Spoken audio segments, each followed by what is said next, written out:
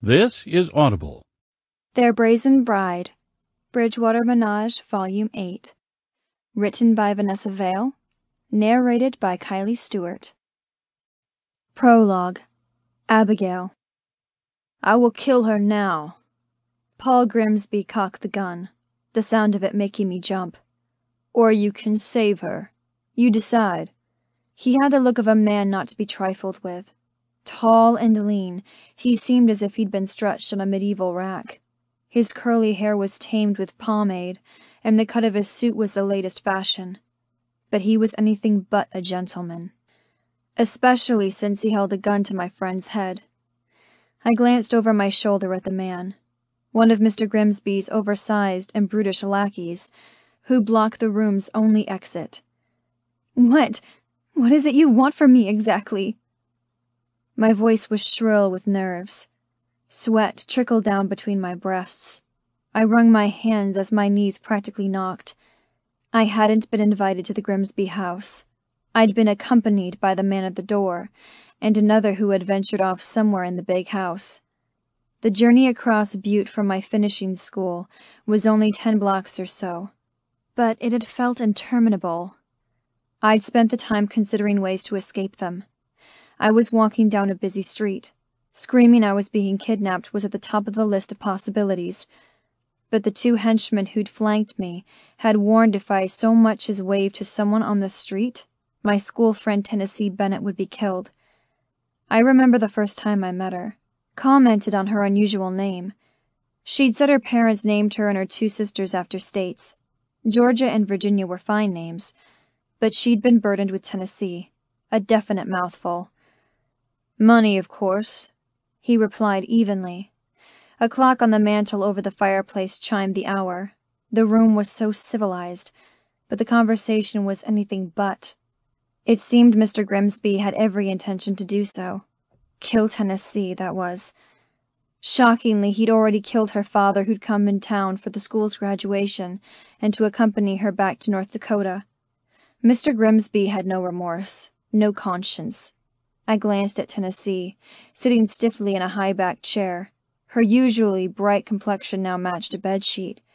She looked at me with pleading eyes, tears streaming down her cheeks. She'd gotten herself into this predicament, had pulled me in unwittingly as well.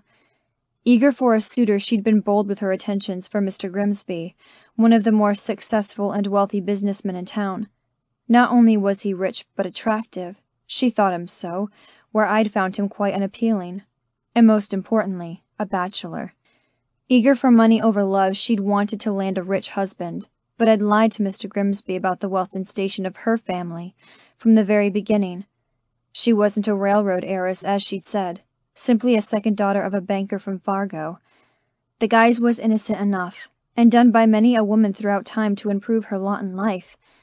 But Mr. Grimsby seemed to want Tennessee's non-existent inheritance more than the woman herself. He wasn't as rich as he seemed either.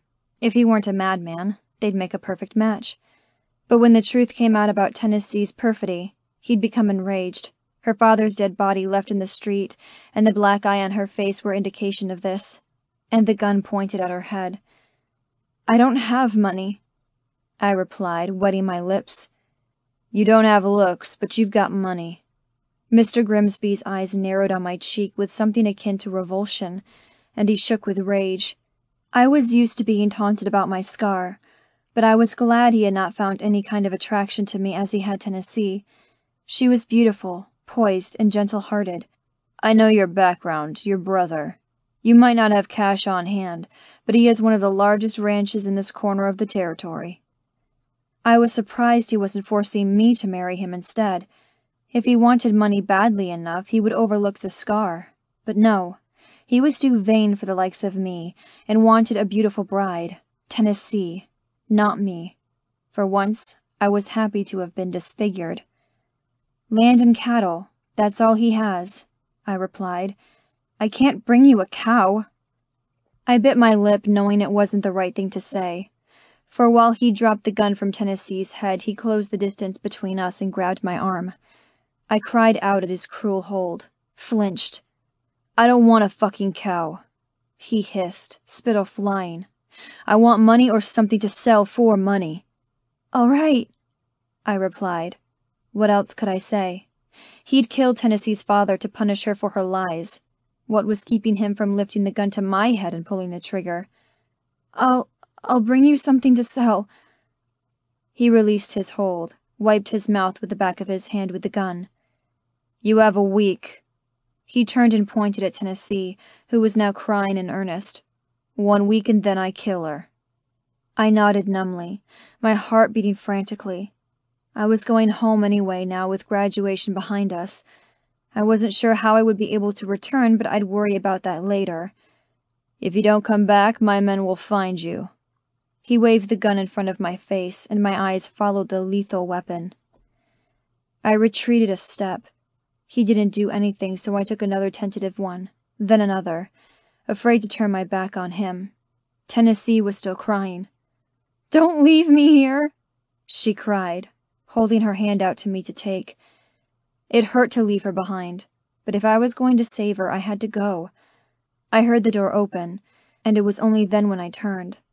The henchman held the door for me and escorted me out into the street, my friend's sobs following. I had to help my friend. I had to return home and find something I could bring back to appease Mr. Grimsby, something James wouldn't miss. Otherwise she would die. And if I didn't do it in the week, he'd send someone after my brother. I'd saved him as a little girl. I couldn't let him die now. Chapter 1. Abigail. I should have been watching the bride and groom as they stood before the minister, reciting their vows. Teresa was lovely in her white dress, her face radiant, with a happiness which seemed to come from within. She loved Emmett, I had no doubt. The feelings were reciprocated if the hitch in the big rancher's voice as he said, "I do," was any indication. I should have watched as they shared their first kiss as a married couple, but my eyes were on the handsome duo, Gabe and Tucker Landry. The brothers sat together across the center aisle and 2 rows ahead of me, with a few of the others from Bridgewater. I could see nothing lower than their broad shoulders, but their hair was neatly combed, shirts crisp and freshly washed. This opportunity to look at them for such a long duration wasn't afforded to me very often, and I sighed, taking in their chiseled profiles. Tucker's clean-shaven and Gabe's with his trim beard. I'd been in Butte 2 years and hadn't seen them in all that time, at least until the picnic the day before.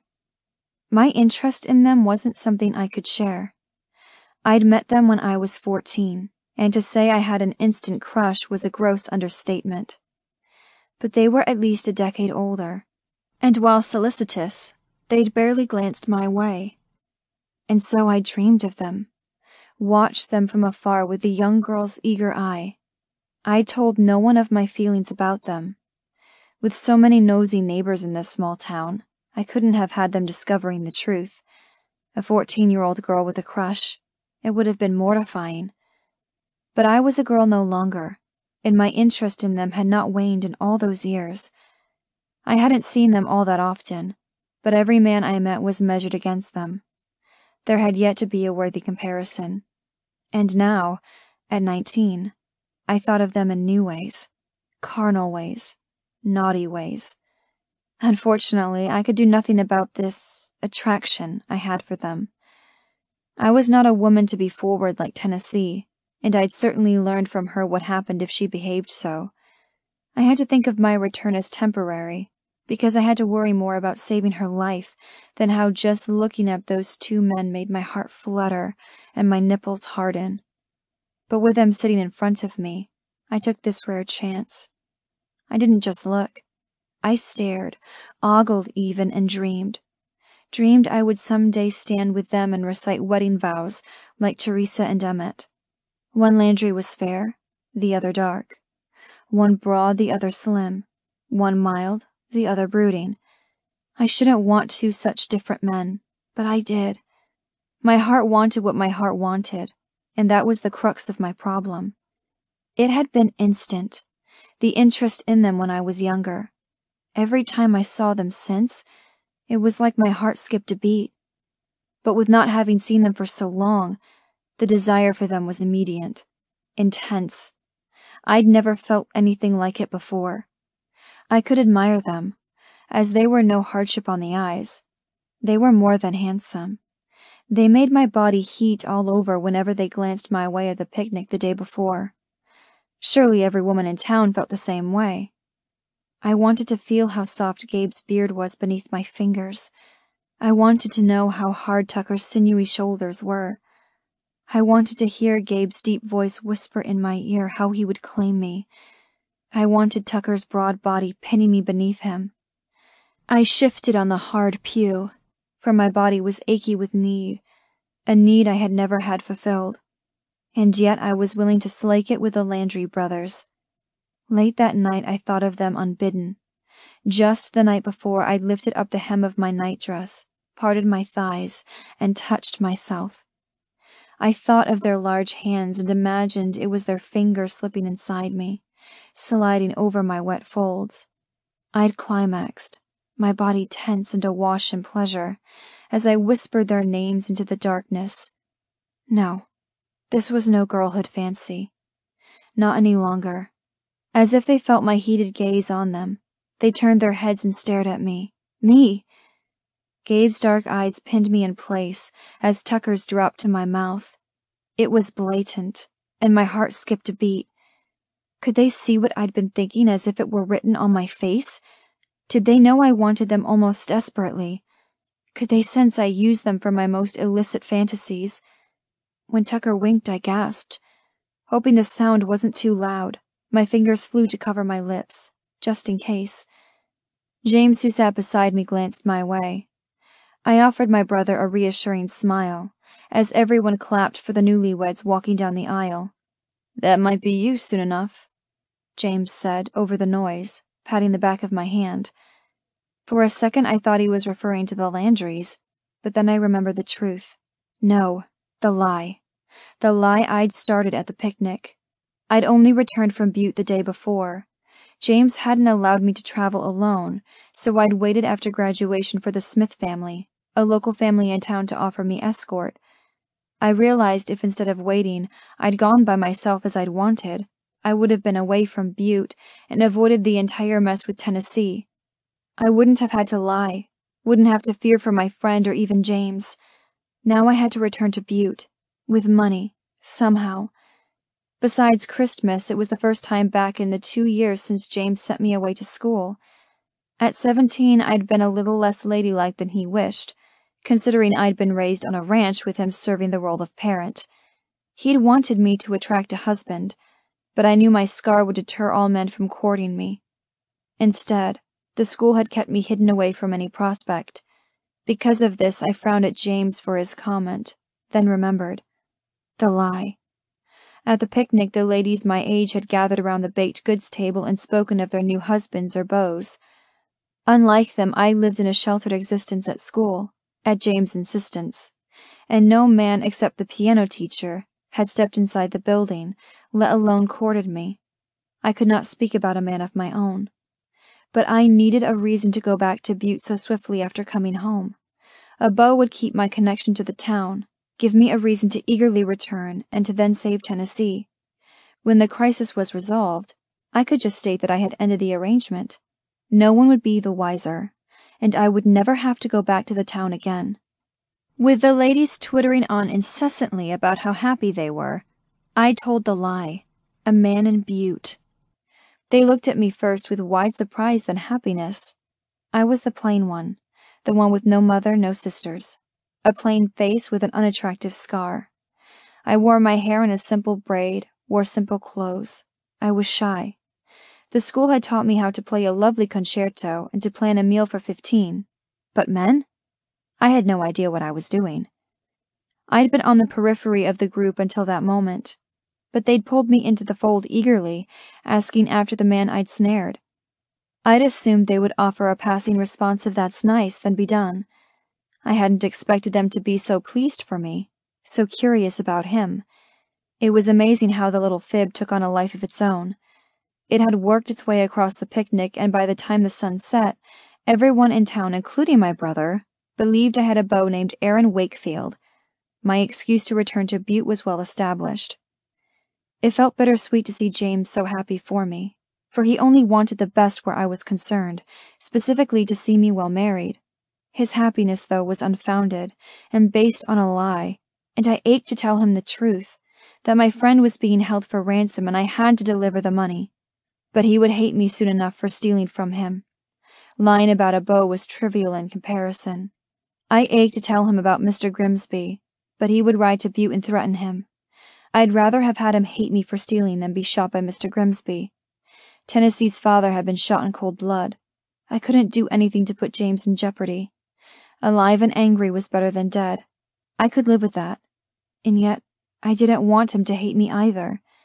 He was my only relative. Our parents died in a fire when I was small, and where I'd gained the scar, and he'd raised me single-handedly. I hadn't said anything when he'd bought a ranch and moved us from Omaha to start over. I hadn't complained when he shipped me off to Butte for school, since he was doing what he thought was best.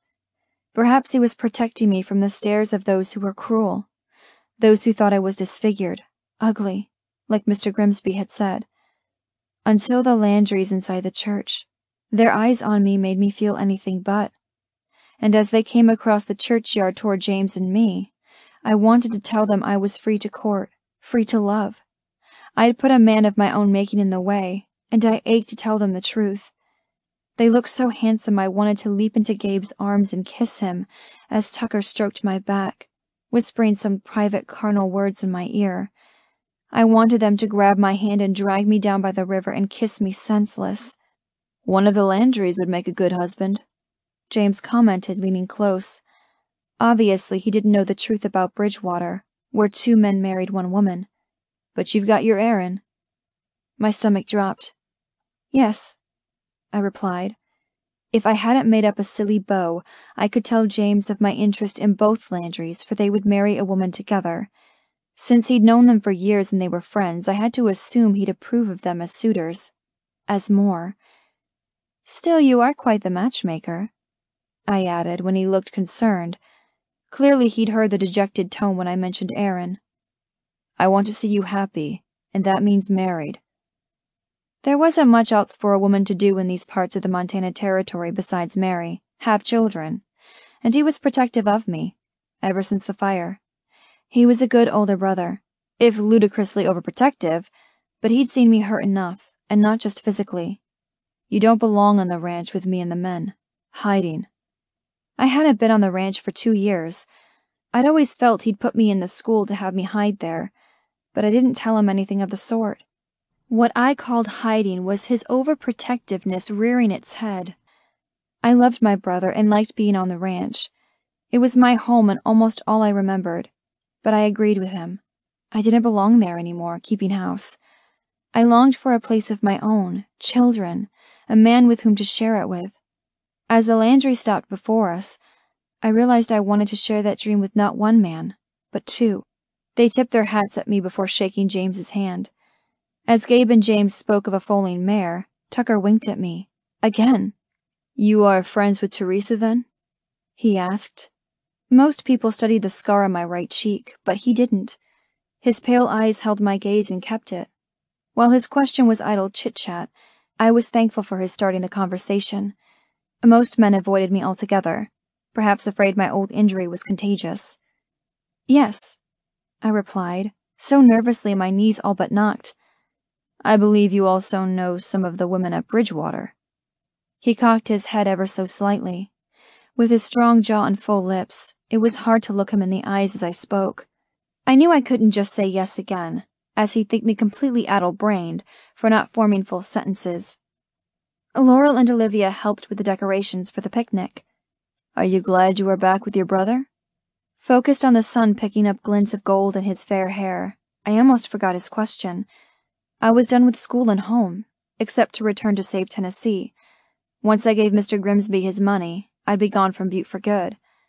James and Gabe ended their conversation and were listening for my answer. I offered a quick peek through my lowered lashes at Gabe, whose dark gaze focused squarely on me. It took all my effort not to look at his mouth and wonder if his beard would be scratchy if he kissed me. I realized they were waiting for an answer. "Oh, yes, I missed it here." And yet I heard you might return to Butte, Gabe said, his deep voice slow and steady. To marry and settle. Where had he heard that? I hadn't told anyone I would go back to Butte in the next few days, but then I considered the last of Gabe's words.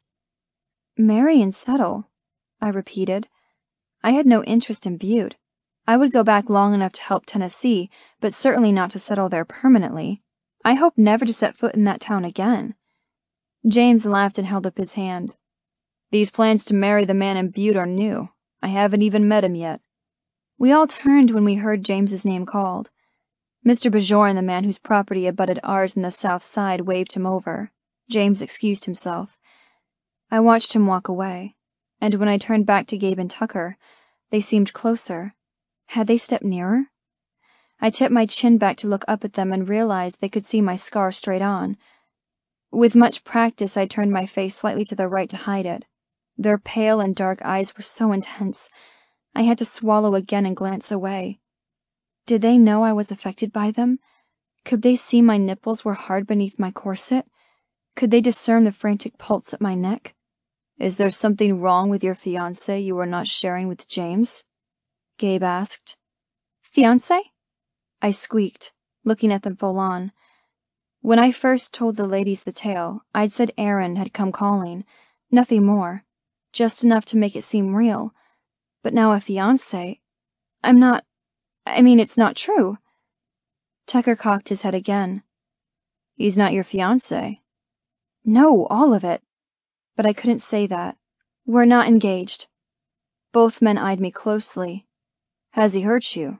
Are you afraid of him? Gabe asked.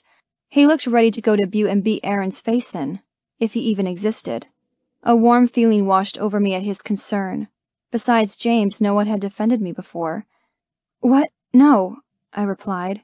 He's perfectly fine. Tucker grunted and crossed his arms over his chest. Does your friend Teresa think her new husband is perfectly fine? No, of course not. She practically worshipped the man. It is not the same. Teresa loved Emmett, where I had made someone up. How could I have feelings for someone who didn't exist? Gabe raised one dark brow. Oh? What does your man feel for you? I felt exposed, and their questions poked, as if they were prodding at a wound with a stick. Instead of facing the truth, I used defense to deflect. I straightened my spine. Quite a personal question. Gabe leaned in slightly. A man should be desperate for his woman, mindless being with her, in her, over her. I stifled a whimper with a fake cough. Over her. Oh, dear Lord. The man's words had me all but melting. They were crude and forward, bold for one of just familiar acquaintance. And yet I wasn't offended. I was aroused. Yes, my brother is correct, Tucker added. Our woman would know, with absolute certainty, she was the center of our world, and we would make her every desire come true. Our woman. Yes, it confirmed they'd claim a woman together. Ah, how I wished it might be me. They could do it too. I had no doubt they could fulfill my every need, even if I didn't know what they were. I just wanted to feel their hands on me, their lips. I wanted to be surrounded, overwhelmed, taken. You speak out of turn, I replied, trying to sound prim, when I was instead eager to hear more. Really? And where is Aaron? Gabe asked, looking around for the man as if he were hiding behind a tree. Has he come to visit you once since you returned? I shook my head. No, he's been busy. Besides, I have only been home since yesterday. I had 5 more days to return with money for Mr. Grimsby. If you were ours, we would not allow you to venture so far. We would want you near, Tucker said. Very near. My mouth fell open, but no words escaped. You learned of the Bridgewater way from Laurel, Gabe said. It wasn't a question. I blinked. They waited. Yes, you claim a woman together, I replied, my voice soft. While those from Bridgewater didn't go around telling everyone the men shared a bride, if it was discovered they didn't lie about it. Laurel had Mason and Brody as her husbands, and I knew Olivia had 3. The way their men looked at them had me eager for the same from husbands of my own, and ever since I was 14, I'd known I wanted them to be Gabe and Tucker. That's right. Tucker and I will share a bride. Think what it would be like. My eyes fell closed, then thinking of being married to Tucker and Gabe Landry. Stepbrothers, as different as their appearance. Having them come in the back door to wash up for supper, waking between them in the morning. But you are claimed by another, Tucker said, his tone disappointed. Another. Oh, yes, they were speaking of Aaron. Gabe grunted, looking left and right, then murmured, Imagine what it would be like, between us. I want to kiss you, Abigail. You only want to kiss her? Tucker asked, his eyes raking my body in a dark and carnal way. My nipples tightened beneath his blatant inspection. I didn't say where I'd kiss, he countered. Oh, dear Lord, I could only imagine where. The men put their hats back on. Too bad, precious, Tucker said. Too bad, I said, my voice barely above a whisper. We don't take what doesn't belong to us. If you're claimed by Aaron, then... He shrugged his shoulders. We'll respect the match. My exhilaration turned to dust, and I worried I would throw up. They wanted me. I wanted them. And my lie was keeping us apart. The stupid lie. Tennessee was ruining everything. Not claimed, I countered, trying to make them understand I was not spoken for. The stories being spread are highly exaggerated. Tucker didn't say anything else, just winked once more and walked away. Gabe looked at me for another moment, tipped his hat, then turned to follow in his brother's wake. I should have said something, admitted the truth, but they wouldn't want me then. I was a liar, like a 5-year-old. Once they knew the truth, they'd think me childish and not worthy of their time. Even worse, once they learned that I was going to steal from my own brother, they'd hate me. I couldn't have them if I lied. Couldn't have them if I told the truth. The open field in front of the church was filled with townspeople, lingering and chatting, waiting for the small wedding reception to begin. I was surrounded, but completely alone, and it wasn't because of my stupid scar. I feared I'd be alone the rest of my life. A lie would not keep me warm in bed at night. Chapter 2. Gabe. She will be ours, I said. Without question, Tucker replied. After the wedding reception, Tucker and I returned to Bridgewater. We worked for 2 days writing the fence lines, fixing down sections, herding stray cows, all the while stewing on the conversation with Abigail. Talked through every word she said, every tilt of her chin, the way she angled her head to hide her scar, the emotions I could see in her eyes. Who? Andrew asked, carrying a stack of dirty plates in from the dining room.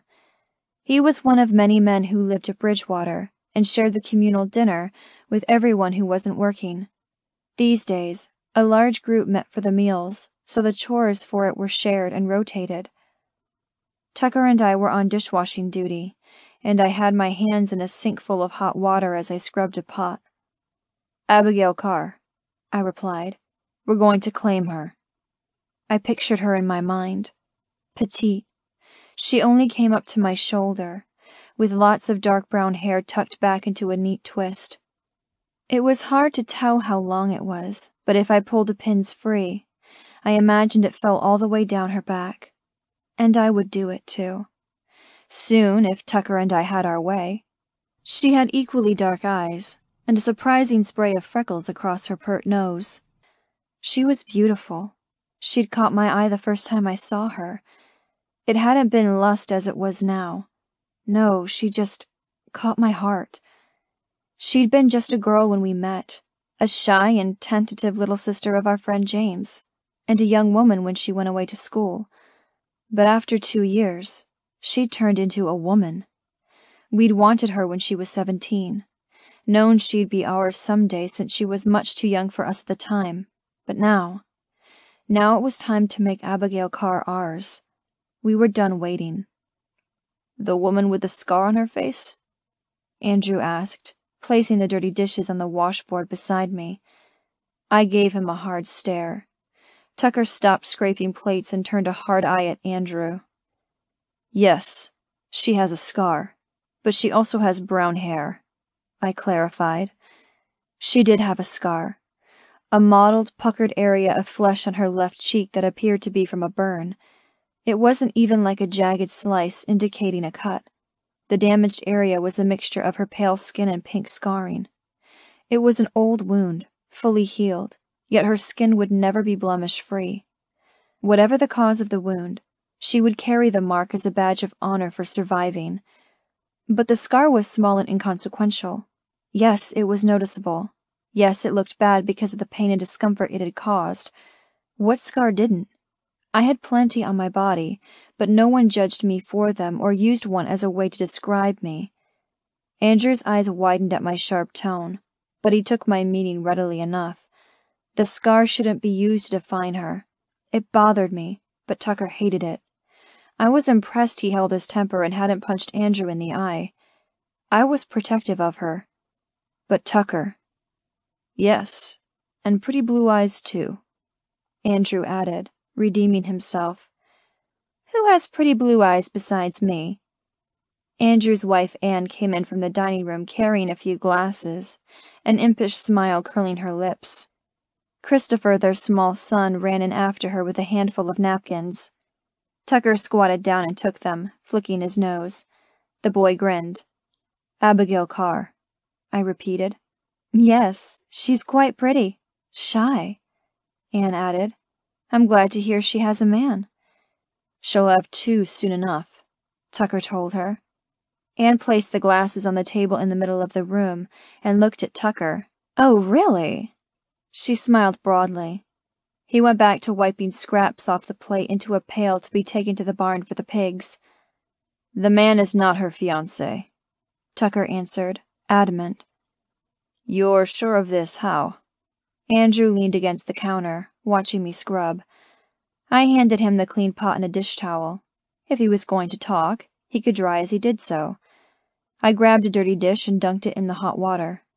She told us as much. You should have seen her face. I've never seen a less enthused woman when speaking of a beau, Tucker continued.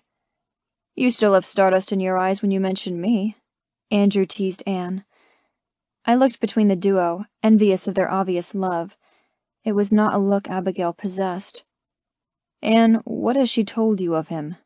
I asked, not ashamed of my curiosity. She pursed her lips, thought for a moment. I've only spoken with her a few times. Christopher rarely stands still at a picnic, and chasing after him often keeps me from socializing. She smiled down at her son, who gave her a wicked little grin. She spoke to Laurel. Let me get her. Walking to the doorway, she called to Laurel, who joined us in the kitchen. She stepped out of the way as Christopher dashed past. We could all hear him squeal with glee and shouting, More, more! And knew his other father, Robert, was tossing him up into the air, his newfound delight. They want to know about Abigail Carr's beau. The dark-haired woman frowned, thinking, His name's Aaron, and he has fair hair and is a bookkeeper. I glanced at Tucker. She did not tell us these facts. She actually diminished the man instead of speaking highly of him. He nodded once, then continued his plate scraping. And so you want to claim her after seeing her just this past week? Andrew asked. You forget, dear husband, Anne said, walking up to Andrew and putting her hand on his chest. You offered to marry me after knowing me for 10 minutes. Andrew leaned down and kissed Anne, then gave her a swat on the ass. I tried to hide my smile, but it was impossible. Their story included a transatlantic crossing, a miserable father, and a runaway. Fate had perhaps stepped in for them when Anne ducked into Robert's cabin to hide. From what they'd said, they were married the very same day. We've wanted her for a long time, years, but she was too young. It was good she went away to school, to do whatever it is young women do, dances and whatnot. But since she's back, unclaimed, she's ours. But she's got Aaron, Laurel countered. A beau doesn't mean she's claimed. He had his chance but let her come home. We will not wait for another to put a ring on her finger. We were at the picnic when we first saw her after her return. Tucker caught a glimpse of her and grabbed my arm, angled my head in her direction, and just stared. She was with a small group of other women chatting. We were too far away to overhear the topic, but the conversation was fairly animated. Laurel had been in the mix and tried to include Abigail, but it was obvious she was reticent to join in. She was pretty as a picture in a pale blue dress that accented her lush curves I hadn't remembered seeing before she left for school. Even among the other ladies, she stood out. While the others were certainly attractive, Abigail had been the only one to catch our eyes once again, to stop us in our tracks, literally, and ruin us for any other woman, forever. Mason, Laurel's husband, had once said finding a bride was like being struck by lightning, but we'd never held much credence for the concept. We'd known even when she was younger Abigail would be ours, but it was nothing like our need for her now. She'd been just a girl. Now she was a gorgeous woman. It was a perfectly sunny summer day, when the lightning hit both Tucker and me after all the waiting. Abigail, with her shy ways and soft smiles, was the one for us, the only one. But when we heard she had a man in Butte, a fiancé, we didn't approach with more than casual conversation. We didn't ask her brother for permission to court her, or even offer to fetch her a drink at the reception. Nothing. If she was claimed by another, we wouldn't interfere. But she'd refuted the story that had spread through the picnic. She might have a man, but they were not engaged to be married. And by her bland response, she was not keen on him. It gave us a chance. There was no ring involved, so we'd pushed her, speaking of kissing her and what we would do if she were ours. She'd responded as we'd hoped, with eagerness, curiosity, and arousal. "We wondered why you had no interest in any of the ladies in town. Now we know," Andrew commented. Marriageable women were few and far between in the area. Tucker and I weren't too concerned about this, for none of the women who were of an age to wed appealed to us. They were certainly nice and attractive enough, but none had turned our heads or tossed a lightning bolt at us. Until Abigail. I turned around and leaned against the sink, grabbed the dish towel from Andrew and wiped my hands.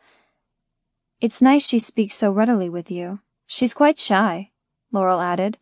"Sent to Butte and returns after 2 years. People have moved on with their lives, gotten married, and had a child, like I did while she's been in school. It must be hard to return and be on the fringes of conversation." She shrugged and picked up a leftover green bean from a serving bowl and nibbled on it. "It's obvious she's bothered by her appearance. It makes her not only shy but wary. What if she was made fun of at school? You've heard the talk about her, how men aren't interested in her because of her scar." We all jumped and a glass shattered against the wall. Tucker stood there, hands on hips, face red, breathing hard. "I'm sick and tired of hearing about the damn scar. From the townspeople, from you, even from Abigail herself. She is more than a fucking scar." He ran a hand over the back of his neck to try and calm down. I wanted to throw my own glass at how frustrating it was to know a stupid scar defined Abigail, not only to the people around her, but to herself. She'd even turned her face to hide it when we spoke after the wedding. It was a subtle gesture, but obvious. Tucker felt for her more deeply. He liked to defend those who were weak, who were defenseless against bullies. His anger was deeply rooted, his younger sister having been the brunt of such cruelty. She'd been born special, with wide-set eyes and a gentle nature. While her body grew, her mind had remained of a 4-year-old. Tucker, being 5 years older, had watched out for her, but he couldn't protect her all the time, especially from his own parents. When his mother died, his father had put her in an institution, where she died only months later. Only a year later, Tucker's father had married my mother. Tucker's father had been an asshole, so it had been easy to hate him, even at the young age of 11. Why my mother married him, I never could understand, but I'd gained a brother from it. He might be legally my stepbrother, but it was only a word. Tucker had never forgiven his father for what he'd done, and while I'd never met his sister Clara, I wholeheartedly agreed with him. Because of his history, the cruelty in his own family, he wouldn't let anyone bother Abigail if he had his way. Not even one bad word. Neither would I. But Tucker was broken a little over it. "Oh, Tucker, the scar doesn't define her." Laurel said, unaffected by his outburst. She went over to him and patted his arm. We all knew about what happened to his sister and why he was quick to temper. When it came to something like Abigail's scar, for something so minor with a woman we loved, we knew he'd acted so impulsively because he was too kind.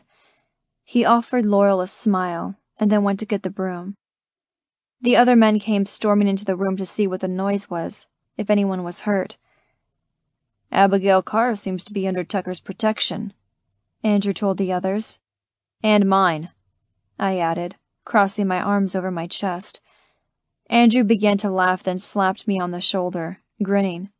"They are claiming her. Looks like we're soon to have a new bride here at Bridgewater." "Damn straight.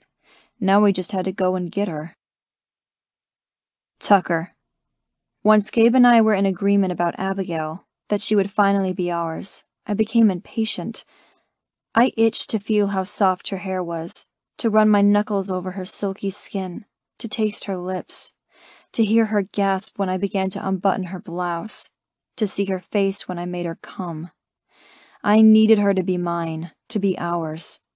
While she might have an admirer, he did not have her heart. Therefore, we had no concerns about stealing her away. If she'd been engaged, if we'd seen light and love in her eyes when we'd spoken with her at the picnic, then we would have bowed out. But that was not the case. But as Laurel had said, Abigail was shy, skittish even. While 2 sheltered years in school had kept the other men, almost all of them, away from her, it had not given her an innate confidence. Because of this, we had to tread carefully until we changed that. She would never feel excluded or alone at Bridgewater. She would have 2 men who made her the center of their world, and a group of women who would be immediate friends. If she listened to worthless people telling her she was deformed because of her scar, instead of her men telling her how beautiful and wanted she was, then she'd go over my knee. She'd learn through a good spanking she would not belittle herself ever again. Clara had never been able to understand people were being mean to her, poking fun at her expense. My younger sister's mind had never grown past one of a small child. I'd watched out for her. Anyone bothering her got a punch in the nose or worse. But I hadn't deflected all the taunts, all the teasing. I'd fought enough by the time I was 10, and most people left Clara alone.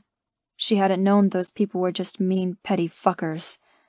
Unlike Clara, Abigail knew, and yet she let those assholes make her doubt herself. Again and again, until she was afraid to look me straight on, wanting to hide the shame of her scar. They made her feel less than beautiful, less than perfect. It would be up to me and Gabe to change this. It wouldn't happen overnight, but it would happen, as soon as she was ours. Because of this, the next day we hitched our horses to the rail in front of the Carr ranch house and knocked on the front door, which stood wide open. Coughing and hacking preceded James as he feebly made his way to the door, looking like he'd been dragged behind a horse. "If I didn't feel like hell, I'd be glad to see you," he said, stepping back and letting us enter. His hair was tousled, his clothes wrinkled, and his skin had the flushed, sweaty sheen of someone with a fever. While I didn't look too closely, I was pretty sure the buttons on his shirt were done up wrong. "We're here to see Abigail, actually." We removed our hats as we passed through the doorway. We'd been in his house before, several times in fact, but never when Abigail was home.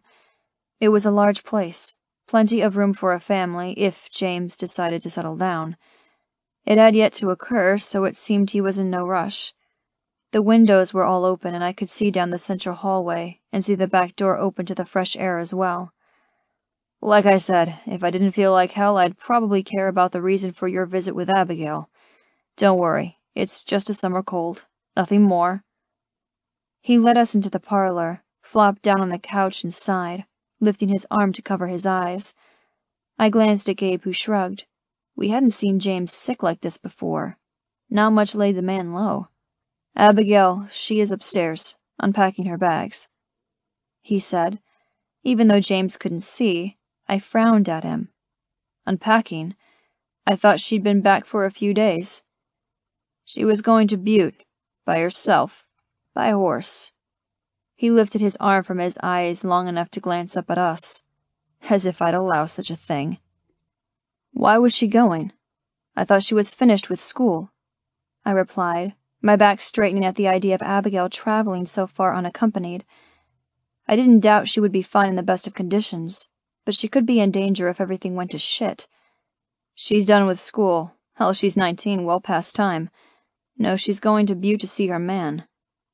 Was it more between them than she let on? He should come to her, Gabe commented. What kind of gentleman made a woman travel so far by herself? And why would she go to Butte for a man she clearly wasn't keen on? James dropped his arm and it hung down towards the floor as if it weighed a ton. Exactly. I told her if she wants to go, I will accompany her when I don't feel like shit. I want to meet the man. I could hear footfall overhead, and we looked up at the ceiling. James sighed. She's not happy. I had to wonder if Abigail was bothered she couldn't go, or that she couldn't go alone. We will accompany her, I offered. James pushed himself up so he was sitting, although very slouched, on the couch. He wiped his hair back from his face. Why the hell would you want to do that? Because we want her. Gabe put it right out there, told the only man who stood in the way of making Abigail ours. James's eyes widened, and he leaned forward, put his elbows on his knees. He might be sick, but he pulled himself together when required. He was in protective older brother thinking now. 2 men wanted his sister, and he would beat the fuck out of us, even ill if he had to. You want her, he repeated, his jaw tight. Have you— Fuck, James. You know us better. Gabe groused, crossing his arms over his chest. He thought we'd made advances, touched her, fucked her. I had to stop such a concern immediately. We wouldn't touch her if she truly belonged to another, and if she was ours not until a ring was on her finger. It didn't stop my thinking about it, but the man didn't need to know that. Good, because there's plenty of land to bury your bodies, but I don't think I could lift a shovel right now. He groaned. Just as you said, she does, though. Belong to another, I mean. He gave a roll to his wrist. Aaron's something. Gabe slowly shook his head. We don't think she loves him. James was quiet for a minute. And you think she loves you? The steely edge to his voice couldn't be missed. It was reassuring to know Abigail had someone watching out for her as cautiously as her brother. But sending her away to school, sheltering her from taunting because of her scar, had caused her even more harm. She wasn't a child, and perhaps she needed a little independence, a chance to find her own way, with us. We know she's interested, I answered, avoiding how we knew such a thing. We wouldn't tell him how she'd flushed as we spoke rather crudely, yet carnally to her at the picnic. She licked her lips, and her eyes had turned soft and eager at what we'd said we'd do. But James didn't need to know any of this either. Is that why you're volunteering to go with her to Butte? To watch out for her or because you want her? He clamped his jaw tight, and I saw a muscle tick in his neck. Then he broke out in a coughing fit. I winced and did everything in my power not to step back. Both, I replied. If she's got her mind set on going to Butte, we won't have our woman traipsing over the countryside unprotected. If the man isn't worthy of her, then we'll take care of it. If he doesn't hold her heart, then she's ours. Gabe nodded. Ours. He didn't believe in any of the ifs I just mentioned. James looked between us. I know the Bridgewater way, but does Abigail? If not, she will take some convincing. I was glad we did not have to explain the custom of 2 men marrying 1 woman, especially to the brother of the woman we wanted to wed. It went back to the men who'd started Bridgewater, a group of English and Scottish soldiers who'd been stationed in the small Middle Eastern country of Mohermer and adopted their custom. Ian Stewart had been framed for a ruthless crime, and they'd fled all the way around the world to the Montana Territory, a safe haven to start a new life, finding women who they could love, cherish, and protect. So far there had been 9 marriages. If we had our way, and we would, there would be 10 before the day was out. I gave a curt nod. She does, but she didn't learn it from us. Laurel, I think. You'll treat her right? He asked, looking between the 2 of us. Gabe stiffened, and I did everything in my power not to curl my hands into fists. There's a fine line, Carr. between protecting your sister and questioning our honor. Perhaps I did not speak clearly enough. We won't just watch out for her. We will marry her."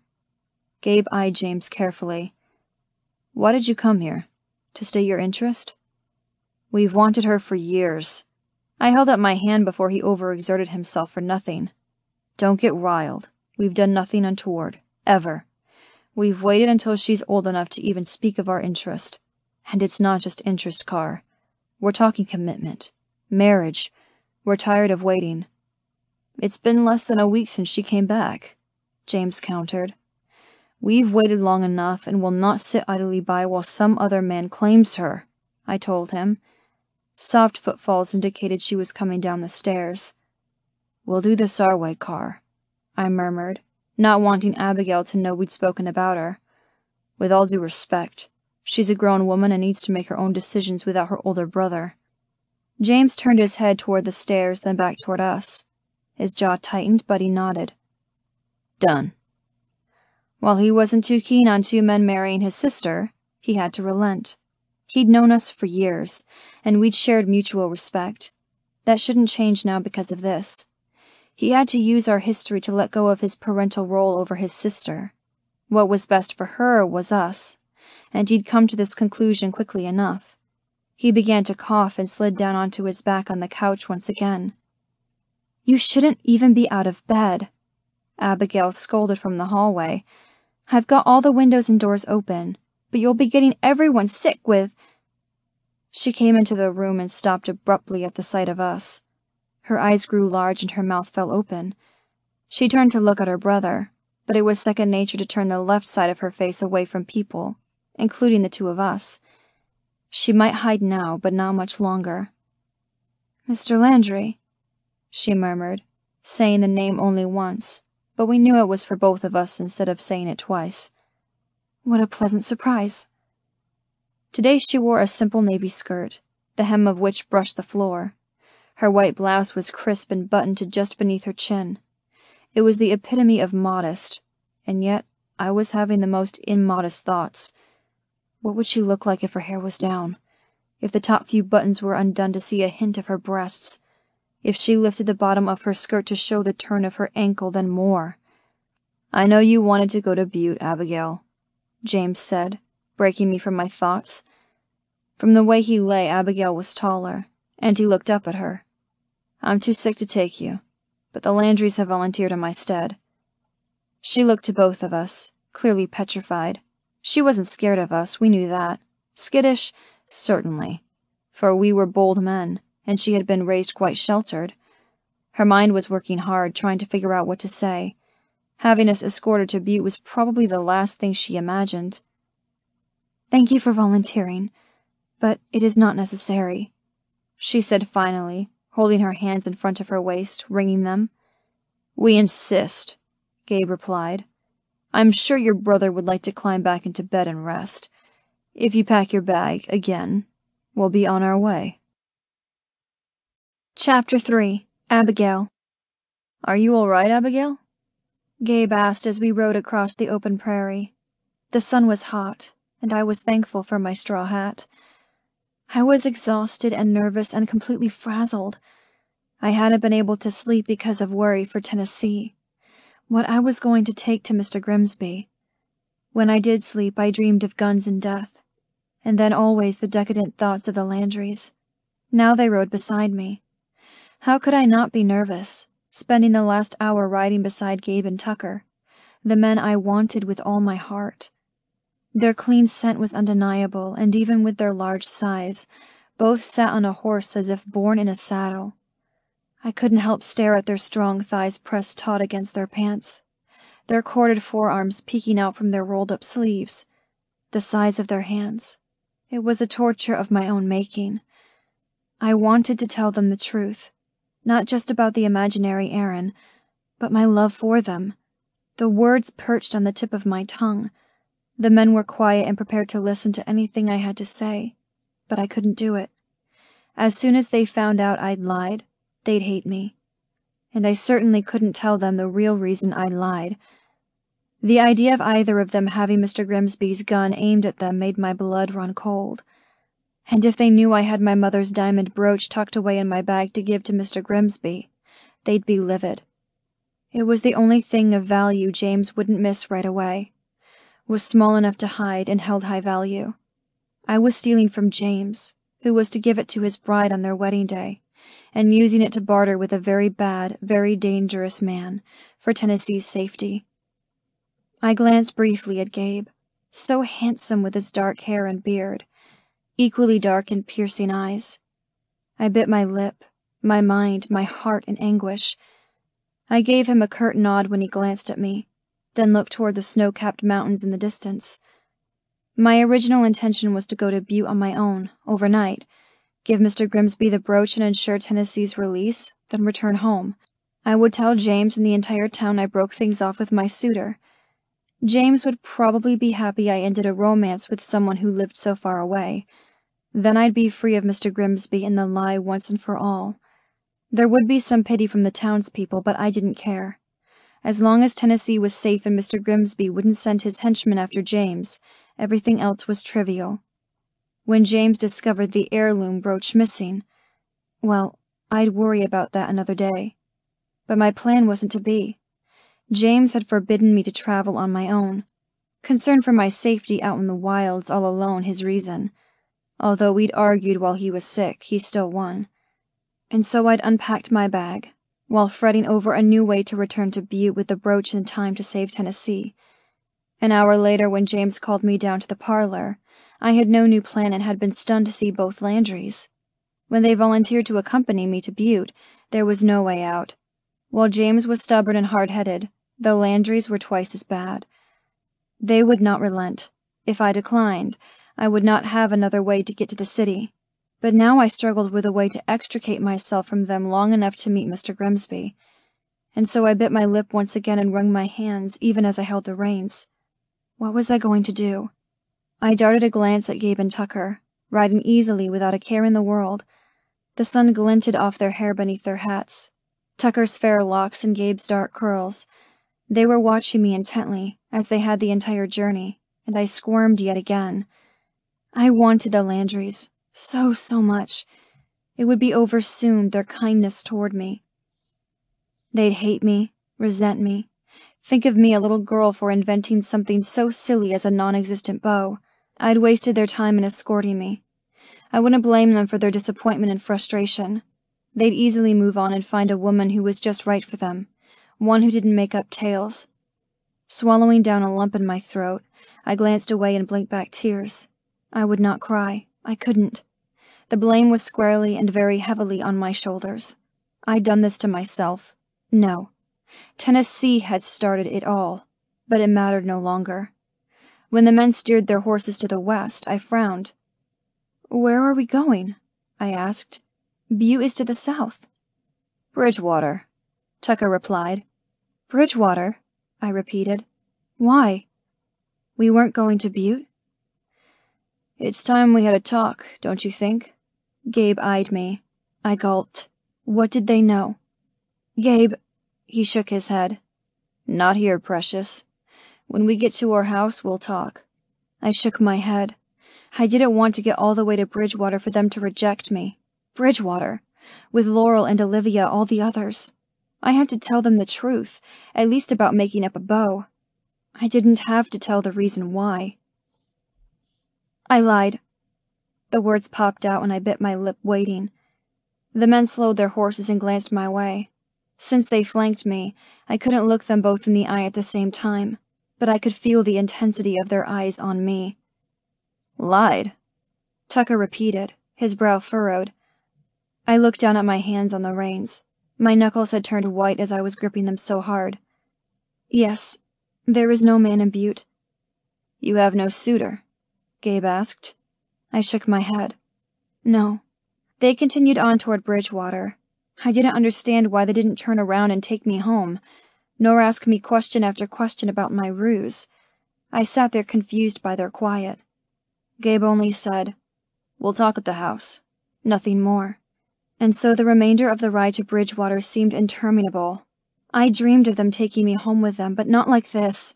Not with so much between us and Mr. Grimsby. I'd never been to the big ranch before. When we rode up to a modest-sized house perched high on a bluff, I could see other buildings in the distance. I had to wonder which houses were Laurel's and Olivia's. They dismounted, then helped me down from my horse.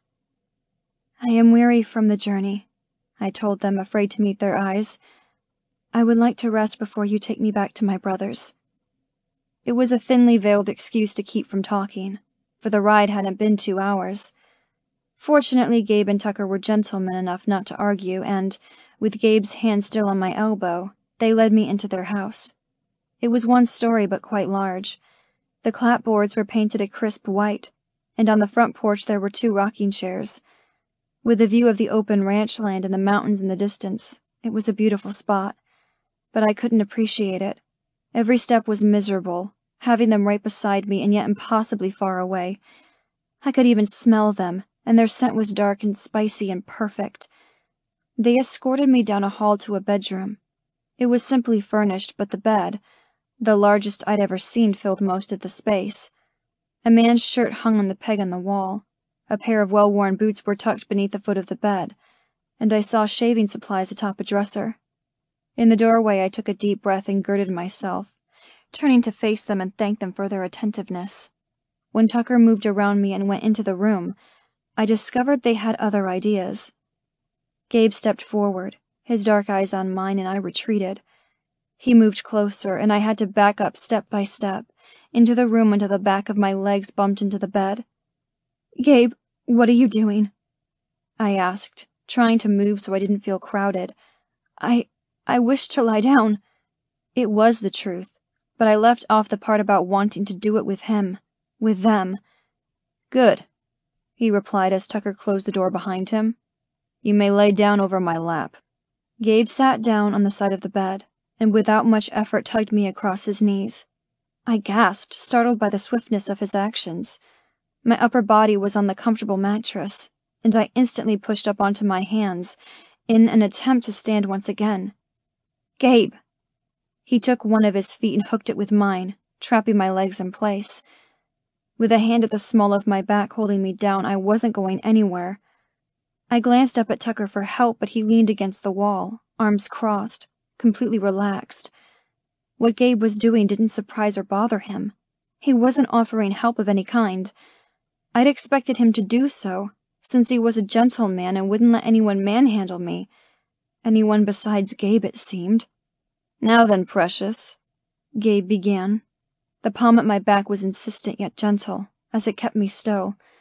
I could feel the heat of his hand through my dress. "Tell us about this lie of yours." "What? Let me up!" I squirmed, not eager to tell them in such a fashion. Looking them in the eye and telling them I lied was bad enough. Doing it with my bottom in the air was even worse. "No more, Abigail. We're done waiting. We want the truth, and we want it now." I was equal parts angry and afraid. I couldn't get up, couldn't escape the men with any more excuses. "You can tell us, or Gabe can spank you," Tucker said. His nonchalance was aggravating. "Then you'll tell us with a bright pink and very sore ass." I turned my head over my shoulder to look up at Gabe. "You wouldn't." Instead of responding, he grabbed the hem of my skirt and tossed it up and over my back, pushed all the material up so my drawers were exposed. I cried out his name again, squirmed. He hissed out a breath and looked at my bottom almost reverently. Then he spanked me. Once, but it was enough to have me stiffen and gasp. The pain was sharp and bright, but after a second it only stung, along with my pride. "Aren't you tired of keeping it to yourself?" Gabe asked, stroking his palm over the spot he spanked. "The weight of it must be oppressive." I pinched my lips together.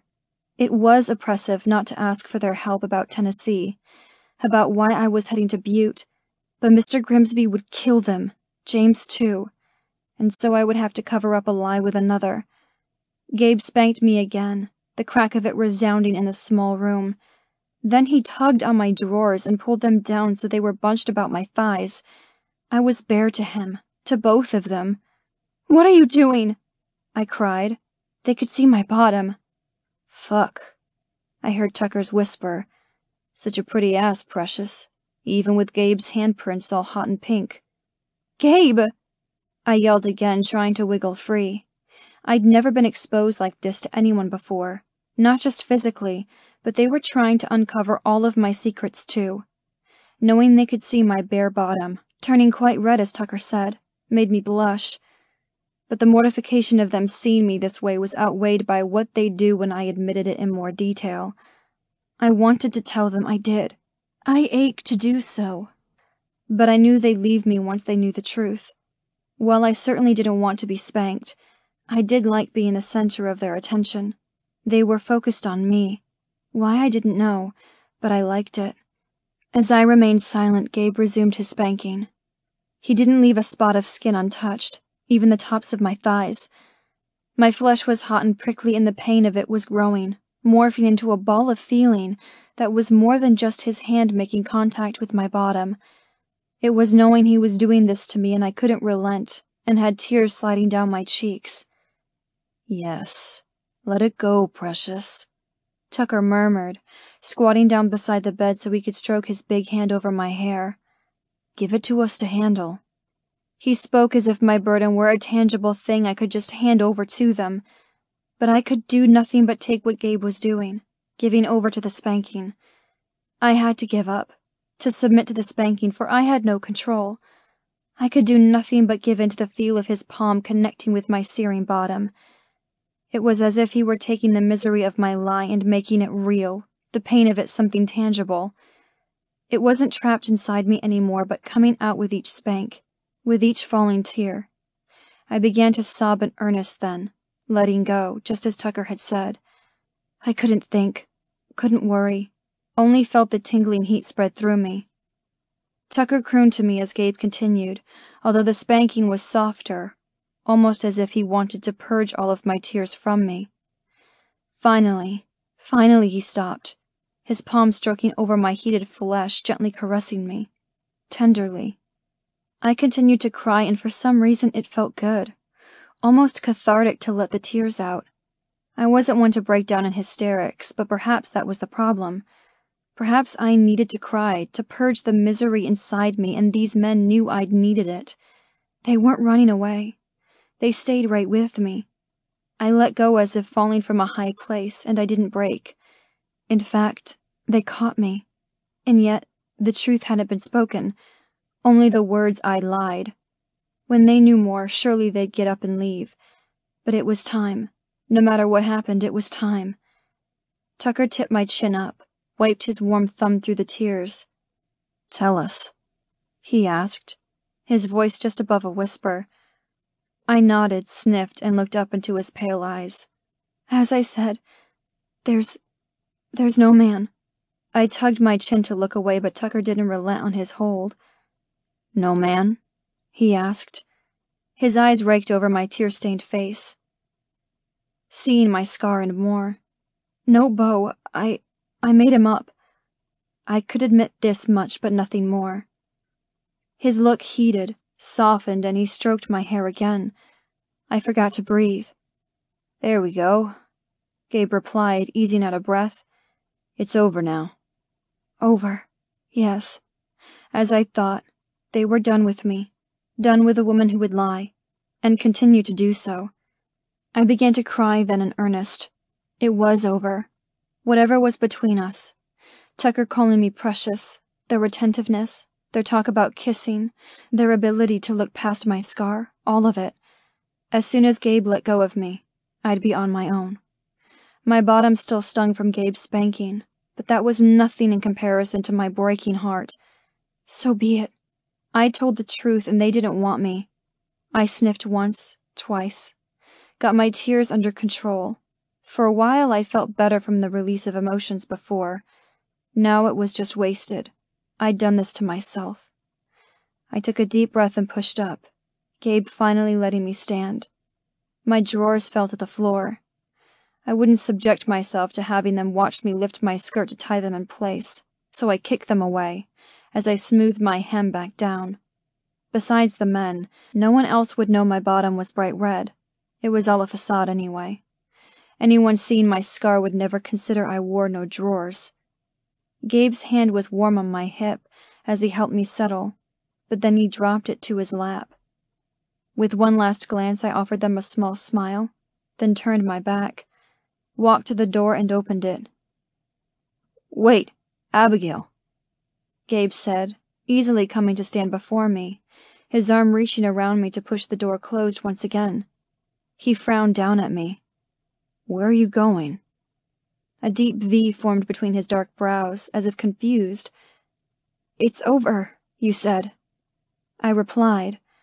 I was surprised at the strength of my voice. "I'm leaving. I understand why you want to be rid of me. I'm a liar." "Whoa, Precious," Tucker said, coming to stand beside his brother. "I didn't mean we were over," Gabe replied. "Hell, we're just beginning. You think I'd toss any woman over my lap for a spanking?" He shook his head. "Only you." I looked between the two.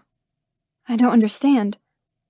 "After the wedding the other day, I told you we don't take what belongs to another, but you didn't seem to have much interest in him, and since there is no Aaron, there was no one standing in the way of us claiming you."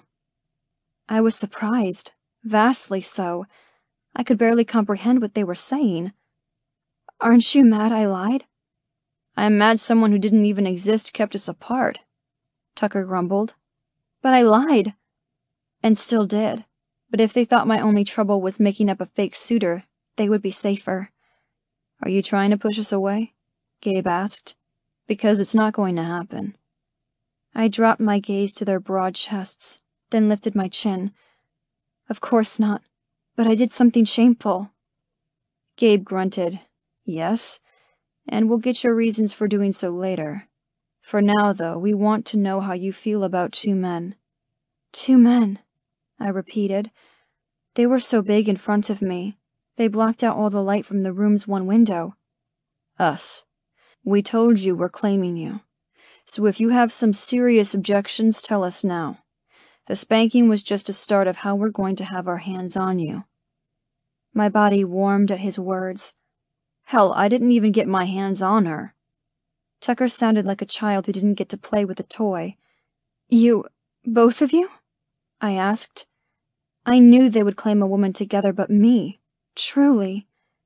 The corner of Tucker's mouth tipped up as he put his hands on my body. "We need to know, Precious, if you want us as much as we do you. We might have spanked you without your say, but we won't touch you unless you want us." My mouth fell open as the warm caress slid down my arm, over my hip to cut my stinging bottom. You want me?" I couldn't think when his hands were on me. "Yes, for a long time now." Tucker stepped back and put his hand over the front of his pants. I couldn't miss the thick outline of what he had beneath. "I can tell you, but I'd rather show you." A wicked grin spread across his face. "All you have to do is say the word." "Oh!" I gasped. The duo had told me some decidedly less than gentlemanly things after the wedding the other day, but they hadn't been blatant. This was blatant. "We want you, Abigail." Gabe touched me then, his hands replacing Tucker's, but his were a little more aggressive. They curled around my waist, his thumbs stroking over the underside of my breasts. "We want you for our wife." Hope flared in my chest at Gabe's words. "Wife?" I shook my head, though confused, putting my fingers over the puckered skin on my cheek. His touch said one thing, but my mind. "How can you? I've gotta—" Gabe's hand stilled. "If you finish that sentence about your scar, you will go back over my knees and I won't hold back." He'd held back before? I squeezed the muscles of my sore bottom at the thought. "But—" I tried again, but Gabe would have none of it. "Is that why you invented a bow?" I hadn't considered the possibility, but it was plausible. It would make sense, since I was so nervous about how they felt about my scar. I did feel uncomfortable with it, having people see it. I had been teased and taunted about it, the latest bully being Mr. Grimsby. It would make a perfect excuse, and I wouldn't have to tell Gabe or Tucker about Tennessee. So I nodded, and lied to them. Again. "Do you trust us, Abigail?" Gabe crossed his arms over his chest. I felt cold and lonely without his touch, without both of their hands on me. You just spanked me and threatened to do so again, I countered, feeling the throbbing heat of my bottom. Gabe stepped close, so I backed up, right into the door. Placing his forearm beside my head, he leaned in so that his mouth brushed over my ear. His warm breath made me shiver. "And you needed it," he murmured. "You needed to let go of your problems, give them to your men." My men? Yes, I needed to tell you I'd made up the bow. I readily agreed. I had. It had been tormenting me. But I didn't need to be spanked to do so. "Yes, you did," Gabe countered. "We gave you plenty of opportunity to share your secret. You all but pushed us into it." Had I? I hadn't asked for it, but I hadn't given them much choice with keeping them away and continuing the charade. I'd needed them to make me tell, but unfortunately, I still hadn't lanced everything, which continued to fester. "You told us the truth and you feel better for it, don't you?" Gabe asked. I breathed in his virile scent and couldn't do anything except tilt my head as he nuzzled down the line of my neck. Did I? Did I feel better telling them the truth? That they'd given me a way to let it out? No, I didn't feel completely better because they'd only gotten part of the truth. If I told them everything, if I gave them all my troubles, would I truly feel better? Perhaps, but then I'd worry about their safety. I'd only just discovered they wanted me. I couldn't ruin that, not for anything. There was no good answer. Until I was free of Mr. Grimsby's hold, I would feel guilty and nervous. Gabe had been so insistent with the spanking, and it hadn't been from anger. He hadn't been punishing me. Well, perhaps a little bit, but it was something else entirely, something I didn't wholly understand. With every breath, the tips of my breasts touched his chest, and I could feel my nipples turning into hard points. I nodded before I thought more of it. I did feel better. "Trust us when we say we want you. You saw how hard Tucker is." Gabe tilted his hips into me, pressing his own hard length into my belly. "How hard I am?" "It's been hard ever since I saw you at the picnic," Tucker admitted from across the room. "As for me, if you don't believe our words, then how about this?" Gabe took hold of my chin, and before I could even wonder what he was going to do, his mouth was on mine. He was kissing me. His lips were soft yet insistent. When I gasped at the feel of it, his tongue slid over my bottom lip, then into my mouth. His beard was soft, yet a little ticklish, prickly.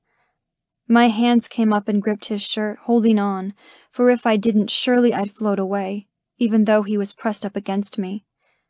Cupping my jaw, he angled my head to take the kiss deeper, and I melted.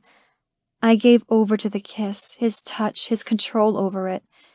It was my first one, and I had to wonder if I was doing it right, but from the little growl that escaped his throat, I had to assume yes. My shoulders drooped, my body all but wilted, as I let him hold me up. I had no idea how long we kissed before he lifted his head and smiled down at me. "So sweet. She just gave over to you," Tucker said to his brother, his voice full of awe. "Her submission is beautiful." I frowned at his statement, but my brain was too muddled to try to understand. With just a touch, I succumbed to them. But when his thumb stroked over the puckered flesh of my scar, I stiffened, every muscle in my body going taut. All pleasure, all heat from the kiss was doused, as if dumping a bucket of cold water over a bonfire. I tried to tug my face away, but Gabe's hold was sure. "This scar's a problem," he said matter-of-factly, meeting my eyes. My emotions were so raw, so sensitive. Tears spilled over. Yes, it was a problem. It had been ever since the night of the fire when my parents had been killed, and I'd rescued James, who had been trapped in his room by a fallen beam. I hadn't heard Tucker move, but when Gabe stepped away, he was right there to take his place. I felt every hard inch of him, the warmth of his body seeping into me. His hand came up and his fingers stroked over the puckered flesh. "It's just a mark, Precious. A mark showing how brave you are." Brave? I wanted to laugh. I'd never known anyone to use brave in connection with my scar before. It's ugly." He looked as if he were considering that as he stepped back, rolled up one of his sleeves. While the room was warm, I shivered without their body heat. See this? A jagged scar, a mixture of silvery white and pink marred flesh, covered the backside of his forearm. It's from barbed wire. I could only imagine the pain he'd endured. You're lucky you didn't die from infection. Gabe grunted again. He almost did. So, am I ugly, Precious? Tucker asked. What, no? I breathed. Of course not. He arched one pale brow. And why is that? Because it's just a scar. Neither man said anything, just let my words resonate. It's just a scar. I bit my lip then sighed. Yes, it's just a scar, I agreed, but people's words still hurt. Tucker cut my jaw just as Gabe had, stroked his thumb over my cheek. His other hand roamed once again over my body, and I all but melted. How did they do that to me? True enough. We'll work on that. Later. Now I want to kiss you. His eyes held mine as if waiting for me to object. I had no intention of doing so, for I wanted his kiss too, so very much. He was nothing like Gabe. His kiss, while gentle, was much more intense, more powerful. I could feel the need in it, the power. There was no question he controlled the kiss, controlled me.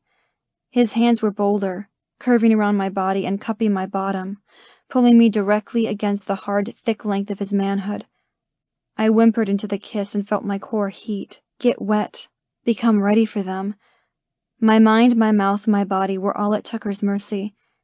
He pulled away, stepped back. His lips were shiny from the kiss, his eyes heavy-lidded, jaw tense. He was breathing as hard as I. Do you want me, Precious? Do you want me to touch your bare skin, cup your breasts? I'll bet your pussy's nice and wet for us, isn't it? I didn't hesitate to nod at his very carnal words. I wanted everything I'd thought about alone in my bed and then some. Just their kisses felt better than anything I'd ever done with my fingers between my thighs. Tucker groaned. A shy, dirty girl. I blushed but couldn't deny it. Then we need to make you ours. We might have you in my bedroom, but we won't dishonor you by doing all the things we want. Yet. Marry us. Elation and eagerness pulsed through my veins, made me shaky. Marry you? I repeated. I all but jumped into Tucker's arms when he nodded. For once, God, just once, I did exactly as I felt instead of what was right. The men had kissed me, but I wanted to grab hold of Tucker and never let go. His arms came around me and held me to him. I could feel every hard inch of him, felt the beat of his heart. Turning my head, I looked up at him, saw the happiness in his blue eyes. Just like that? Gabe came to stand beside Tucker again. It seemed they liked to loom over me. Just like that, he repeated. Hell, woman, we've wanted you for a long time. Perhaps before it was right. But we waited, let you go away to school. But you're back now and we're done being patient. Bridgewater men take what they want and give their women what they need. With nothing standing in our way, we are ready. The question is, do you want us? Both of us. Tucker added, stroking my hair back. What they were saying was like a dream come true. Yes, I wanted them. Yes, of course I do. I've wanted you for such a long time, too. Both men sighed loudly, and I saw their shoulders relax. You have? Tucker asked. I hadn't even known they truly wanted me, but now it was quite clear. They were so strong, so powerful, and yet I had power over them. I forgot they too had weaknesses, feelings. I thought it was just a girlhood crush, but it never went away, I admitted. Even after being away at school, it came back stronger when I saw you again. We'll protect you, Precious. Take care of your every need. You saw how much I want you, Tucker said. I won't do more until our ring is on your finger. Marry us. This was the second time he said it, and it still wasn't a question but a command. It didn't matter. I wanted it, them, so much. I nodded. Yes. Tucker stepped back from the door, pulling me with him, allowing Gabe to open it. Tucker took my hand in his, and I was down the stairs and out into the sunshine before I knew what was happening, without any drawers. There was a conversation to be had about it, but I had a feeling I wouldn't get my way. Chapter 4. Gabe. I hadn't thought much of Robert taking on the role of Justice of the Peace, until now. Now we rode our horses across Bridgewater so he could marry us to Abigail. Taking her to town for a church wedding wasn't going to happen. We didn't want to waste a minute before making her ours. And we certainly didn't want her changing her mind. The way she jumped into Tucker's arms led me to believe she wouldn't have second thoughts, but I wasn't going to find out. Watching Abigail react to the spanking had been incredible. I'd known she disliked it, fight and squirm to escape my falling hand, but she hadn't given us much alternative. While she'd stunned us with the truth about her man from Butte, she'd refused to divulge more, even after a stern warning. She'd needed us to spank her, to make her tell us. She wanted to submit to us, to receive a reason to finally tell the truth. And when she did, when she gave herself over to my hold, to my commands, it had been beautiful. Not for her tears, for they were hard to witness, but the release of pent-up emotions, of the burden, was incredible. She'd given the truth to us, given the weight of her lie over to us to keep, to think it had been all because of her scar. But now we would make her ours. Perhaps our becoming her husbands would prove to her once and for all that the mark meant nothing. We still wanted her as our bride. Andrew answered the door, and we introduced him to Abigail. A grin split his face when he learned why we were there. We followed him into the parlor where Robert, Anne, and Christopher were. Robert was sprawled on the floor beside his son, playing with a wooden train. He stood when he saw Abigail. Christopher saw Tucker and ran to him, wrapping his tiny arms around one of his legs. He picked the boy up and tossed him into the air, once, then again. Abigail, you know Anne. However, I don't believe you've met her husbands, Andrew and Robert. I made the introductions as Tucker kept the boy busy. She nodded at the two big men, and I saw her turn her face away slightly. Her mind was distracted by the reason for our unannounced visit, so I had to assume the action was subconscious. I looked forward to breaking her of this habit. I'm so glad you are here. Anne glanced up at me, then Tucker, a broad smile on her face, and took Abigail's hands in her own. These two have been very eager to have you between them. I saw Abigail flush and Tucker roll his eyes, dangling Christopher upside down by his ankles. The way we wanted her between us was between us in bed, naked, alone, with our cocks filling her pussy and ass. My cock pressed against my pants at the thought. Soon, very soon. Forgive my wife, Robert said, wrapping an arm around Anne's waist. She would like to see everyone happily wed. That's why we're here, Tucker replied, flipping the boy back up and handing him to Andrew. With his hands free, he took hold of Abigail's. It's time to make Abigail ours. Andrew slapped Tucker on the back and tousled Christopher's hair. The boy was fair like Anne, but also mischievous like all little boys, with a sly grin to prove it. You don't want to wait until dinner when everyone can witness? Robert asked. I glanced at Tucker. No, we said together. Anne tried to hide her smile, but it was impossible. We're not waiting a minute longer, I added. I tipped Abigail's chin up so I could meet her dark eyes. Robert is a justice of the peace, and is going to perform the ceremony. You'll legally marry Tucker, but have no doubt, precious, you're mine as well. She gave a slight nod, then licked her lips. I stifled the groan the one small gesture brought about. Now, Robert, I all but growled, and the short version. He smiled, and it softened his features. Very well. I took Abigail's other hand, connecting the three of us. She glanced at me first, then Tucker, before looking at Robert. She was ready, no doubts. Do you, Tucker Landry, take Abigail Carr? Abigail. I was married. The entire time Robert spoke, and it wasn't long, I thought of Mr. Grimsby. It wasn't what should have filled my thoughts when I was marrying the two men of my dreams, but I couldn't help it. I had 3 days to go to Butte, give him my mother's brooch, and save Tennessee. Then and only then could I be free truly to be Tucker and Gabe's wife, to have nothing between us. But would they let me out of their sights? They were quite possessive and extremely attentive. As we returned to their house and they led me back into Gabe's bedroom, all thoughts of Mr. Grimsby faded away. I had 3 days, but right now, they were mine. Finally. "Have you kissed a man before, Precious?" Tucker asked. "Before earlier." I glanced up at the 2 handsome men and shook my head. Only you." Tucker replied with a manly grunt. "You know we won't hurt you?" Gabe asked as he stroked his big hand over my hair. I tilted my head into his touch and nodded. "Are you afraid?" "Of what is to come? No." Tucker grinned as Gabe's eyes widened in surprise. "You're not?" Gabe asked. I shook my head. "Why is that, Precious?" Tucker wondered. "Because," I licked my dry lips, "because I want this. You." Tucker's thumb moved to my lower lip and slid it back and forth. "Have you thought about us like this? Kissing you? Touching you?" I felt my cheeks heat, giving away the truth. "I can't lie about this," I said, although I could about other things. "I don't want to do so. I think my body will give me away." Gabe stepped close, slid his hand down my neck, over my shoulder, into my waist. His hand was so big his thumb brushed the underside of my breast.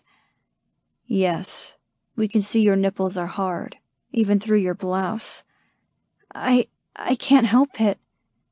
Gabe's thumb slid back and forth, higher now, curving over the full swell. When it brushed over my nipple, I gasped, "More." "More?" Gabe repeated, the corner of his mouth tipped up. "I want your hands on me," I breathed, "without my clothes." "Yes, ma'am," Tucker said, readily undoing the buttons of my shirt. I lifted my chin so we could get to them better. As Tucker worked, I looked up at him through my lashes. "Can I touch you?" "Precious, you never have to ask that." When I placed my hand on his chest, his fingers stilled briefly and his gaze met mine, held. His pale eyes heated before he worked the shirt off me even quicker. Beneath my fingertips, his body was so very warm and yet rock hard. It was as if he had been chiseled from a slab of marble. My arms fell to my sides as Tucker undid the few buttons on my skirt, then pushed it over my hips into the floor. I didn't even hear breathing as they looked at me in just my shift, stockings, and boots. Tucker's fingers hooked on the shift's hem, and he slid it a few inches up my thigh. "Precious, I like you not wearing drawers." I didn't know what to say.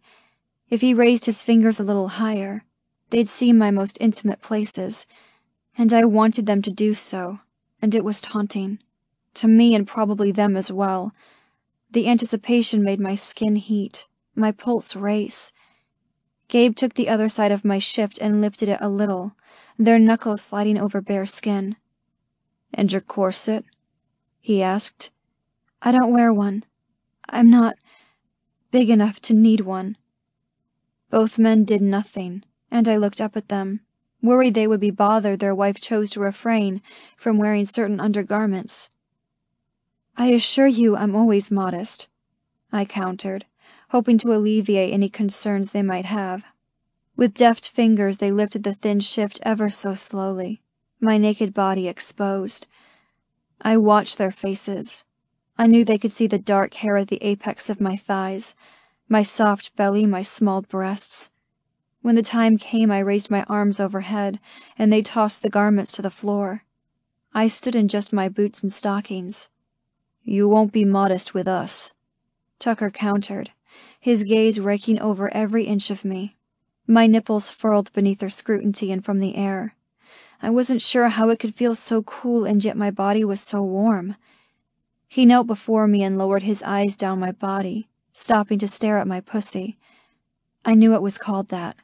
One of the girls from school had said her beau had used the term for the place between her legs. Tucker had said it earlier. He inhaled deeply, and a groan escaped him as he tugged on the laces of my boots, removing them both. My hands went to his shoulders for balance. "She's wet," Tucker murmured, his eyes not on what he was doing but on my pussy. "And her arousal smells so sweet. I wonder how she'll taste," Gabe replied.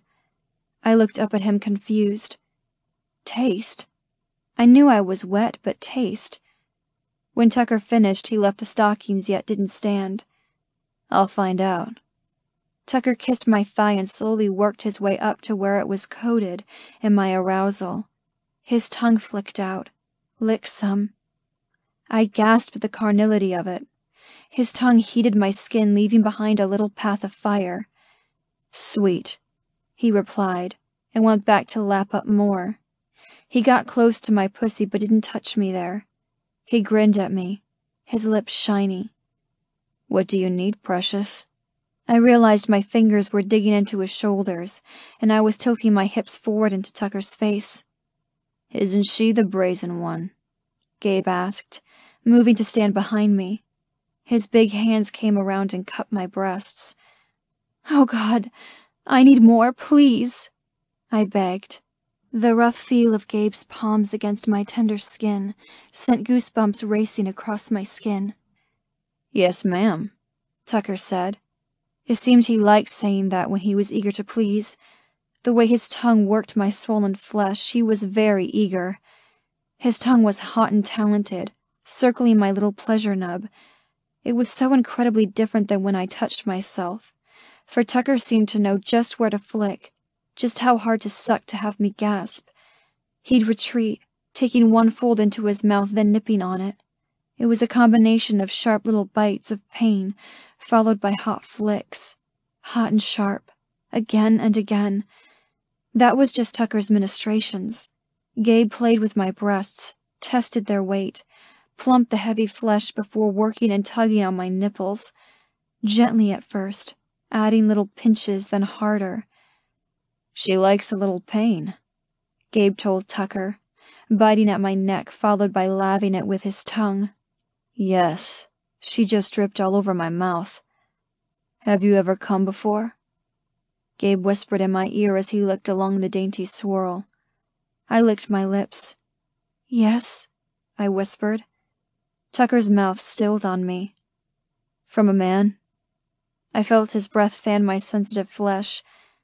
I shook my head, leaned back against Gabe's shoulder.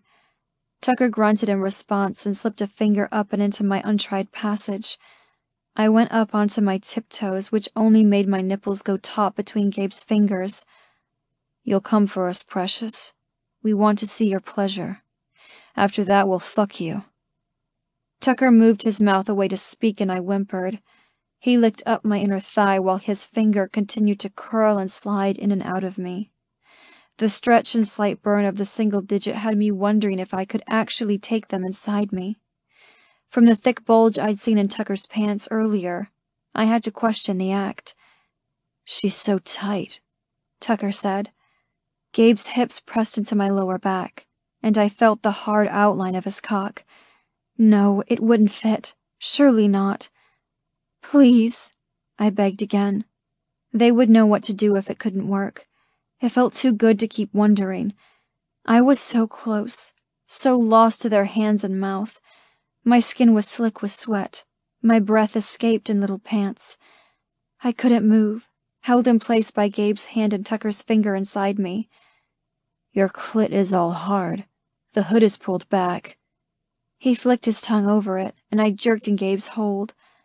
"So sensitive. It's time to come, precious." "Yes, please." Tucker's tongue circled my clit over and over, pushing me higher and higher. Gabe's fingers pinched my nipples, only slightly, but when Tucker sucked on my clit, his tongue working it around and around, Gabe pinched harder. I shattered, crying out, my body shaking and shifting in their hold. The pleasure was so intense. I didn't feel as if my body was mine anymore. I was floating, flying, soaring. Gabe released my nipples but continued to cup my breasts, holding them gently. Tucker lapped at my swollen flesh, but it was just as tender. allowing me to come down for my pleasure. "Oh my," I breathed. "It was never like that when I did it to myself." "You made yourself come, did you?" Tucker asked, his voice deep and dark, husky. "So beautiful," Gabe murmured. "You come easily, so responsive. For us." Tucker sat back on his heels and used the back of his hand to wipe his mouth. Even through half-lidded eyes, I held his pale gaze, remaining quiet. "Tell us, precious. You pleasure yourself?" Gabe's hand slipped down my body to cup my waist. "Yes." I couldn't lie, didn't want to. Not about this. They didn't seem upset I'd done so, didn't call me anything but brazen. I liked it, especially since they were the only two who knew such a thing about me. "How?" Gabe asked. One of his hands slid down over my curls and cupped my pussy. "Do you touch yourself here?"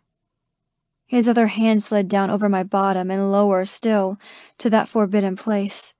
He tapped the untried hole once, then twice. "Here." I gasped. Tucker watched me intently. His jaw tightened. I could see my arousal still shiny on his chin. "Yes and no." "Show us," Tucker said. Before I could reply, Gabe scooped me up into his arms and laid me down in the center of the bed. Tucker stood and gripped the iron footboard as he kept watch. With the tilt of his chin, he repeated, "Show us." I glanced at them both. They were fully dressed while I was completely bare and exposed. It was a decadent, brazen feeling. They'd made me come with dexterous skill. This was what I'd thought about ever since the picnic. Had it only been a few days since my return and seeing them again, I'd wanted them to touch me the way they had, to look at me as they were now. Heated gazes, tight jaws, tense muscles as if they were trying not to jump on me. "Be a good girl and show us, precious," Tucker said. "And what if I don't?" They could see my saucy smile. Gabe pointed. "Your ass will be nice and red and your bottom hole filled with a plug. Then you'll part your legs and show us how you make yourself come." He shrugged and glanced at his brother. "Perhaps we should just do that now." Tucker nodded once. "I agree." I sat up in surprise. "What? I was just playing." Tucker moved around the bed and pushed me onto my back. I bounced off the soft blankets. Before I could do more than gasp, he gripped my hip and flopped me onto my stomach. Another set of hands lifted my waist, pulling me up onto my hands and knees. "What are you—" "Grip the headboard, precious." Tucker kissed my shoulder as I rose up and took hold of the cold iron. Turning my head, I looked into his eyes. I saw happiness and humor there. "Trust us. You're going to love this." I wasn't so sure, but they'd done nothing so far to have me doubt them. "I don't want another spanking," I clarified. Tucker spanked me once and very lightly. My hips shifted, more out of surprise than pain. It hadn't hurt at all, just set my bottom to tingling. The spots Gabe had spanked earlier were sensitive and heated quickly. It morphed and spread through my body. Tucker continued to rain down gentle spanks all over my bottom, and I found I was pushing out for more. This wasn't punishment. It didn't feel like it, especially the way he leaned in and kissed along my nape as he did so. When I turned to watch him, he lifted his head and kissed my mouth. His hands stilled, cupping the heated flesh of my bottom. His tongue delved into my mouth, and I could taste myself, sweet and musky. The kiss went on and on, Tucker's lips learning every curve, every bit of my own. It was only when I felt a second hand on my bottom that I gasped and broke the kiss. Turning my head, I saw Gabe kneeling on the other side of me, holding up a small wooden object coated in something shiny and slick. "This is a plug for your ass. We're going to fuck you there. One of us in your pussy, the other in your ass." Gabe grinned. "You'll love it. This plug will prepare you." "Now?" I started to panic at the idea of their extremely large cocks going there. I doubted they could fit in my pussy, let alone there. "Don't panic. Not today. Not until you're ready. Gabe? I said, my voice tentative. I didn't say more, for he knew I was having doubts about it, no matter what he said. Shh, he crooned, looking down. I felt the hard object press against my bottom hole. The coldness of it had me jumping, but with each man's hand on my bottom, holding my cheeks apart, I couldn't move. Tucker turned my head and kissed me again. I was glad for the pleasant distraction. My body went soft under his skilled lips, and Gabe gently nudged my back entrance open. He took his time and was very gentle, but the feel of the narrow tip sliding into me was odd. It burned slightly, the feel of it sharp and bright and extremely sensitive. That's it, Abigail. You're being such a good girl. You're taking it so easily. I'll bet it feels strange, but so good. I moaned then against Tucker's mouth because it did feel good. Why, I had no idea. It shouldn't feel good. Gabe shouldn't be right. I shouldn't like it. But it seemed whatever these two did, I wanted it. All at once the plug settled inside me and I felt the wide base hold it in place. Gabe's hand slipped around to the front and between my thighs. So wet, he murmured, touching my pussy for the first time. Tucker lifted his head and my lips felt swollen and tingly. Touch yourself, he whispered, his eyes so close to mine. Reach down and make yourself come. I let go of the headboard with one hand and reached between my legs, felt Gabe's fingers slick with my arousal. They moved away and I touched my hot flesh. I'd never felt it so wet, so swollen. Placing my middle fingers over the distended nub, I pressed and circled as I was accustomed. My eyes fell closed and my head tipped back. It felt the same as when I'd done it alone in my bed, but better. The feel of my fingers and the plug in my bottom made it so much more intense. Tucker's finger inside me only a short while ago made my virgin hole tighten and ache to be filled. It was as if I were being teased, especially when each man cupped a breast and played with it. It didn't take long to come, knowing they were watching. I arched my back and cried out, my inner walls clenching as I came. Panting, I let my head fall down between my arms. I heard the men stripping off their clothes, but only opened my eyes when I felt their weight pressing down the bed on either side of me. I glanced at Gabe first, all tan skin and dark hair. Lean lines led to a very big, very erect cock. Clear fluid seeped from the tip, and when he gripped the base in his hand, he used his thumb to wipe it away. We would have waited to put the plug in your ass, but you aren't a shy virgin. I gripped the headboard at his misconception. I'm untouched, I replied, desperate for them to know I was theirs in every way. Gabe grinned, stroked his free hand over my hair. Of course you are, but you are also very passionate and enjoy what we do to you. Tucker knelt up on the bed, and I looked him over next. His body was so big, so broad, just like his cock. We were worried our sexual appetites might scare you, but I think you will keep up nicely. It's time, precious. I'm going to fuck you with this plug-in. It's going to be so tight, so good. Every single nerve deep inside you is going to flare to life and make you come so hard. I let go of the headboard and turned to him. I don't think you'll fit, I admitted, worried at what they would do now. He gripped my upper arms and kissed my forehead. You're so nice and wet and soft now, eager for our cocks. I don't think you have a maidenhead, precious. When I slid my finger inside you, it went in nice and deep. I frowned at his words. But Gabe pressed up behind me, his body so warm against mine. I was between them. God, the heat was incredible. We know you're a virgin. It just makes things easier for you, for all of us. There shouldn't be any pain for you the first time. Only pleasure. Tucker nodded and took my hands in his, put them back on the headboard. Gabe moved and Tucker took his place, shifting his body to be right behind me, one hand still resting atop mine, the other aligning his cock with my entrance. Nice and slow, precious. His voice was so gentle, so tender, and because of it I relaxed, the feel of his chest pressed against the length of my back, The soft smattering of chest hair tickled my skin as the broad crown of his cock slipped past my folds and forged inward, but only a little bit. "Oh!" I gasped at the feel of him parting my tender flesh, stretching me open. He was big and it was tight, but it felt so good. Pushing in a little more, he began to fill me, in and out until I was completely full. His cock did fit, perfectly too, and to the brink. They were right. There was no pain, no maidenhead. Tucker's other hand came down to rest atop mine on the headboard, and his body completely pressed into mine from knees to hips to chest. "All right, precious?" Tucker asked. He held himself still, waiting for me as his warm breath fanned my neck.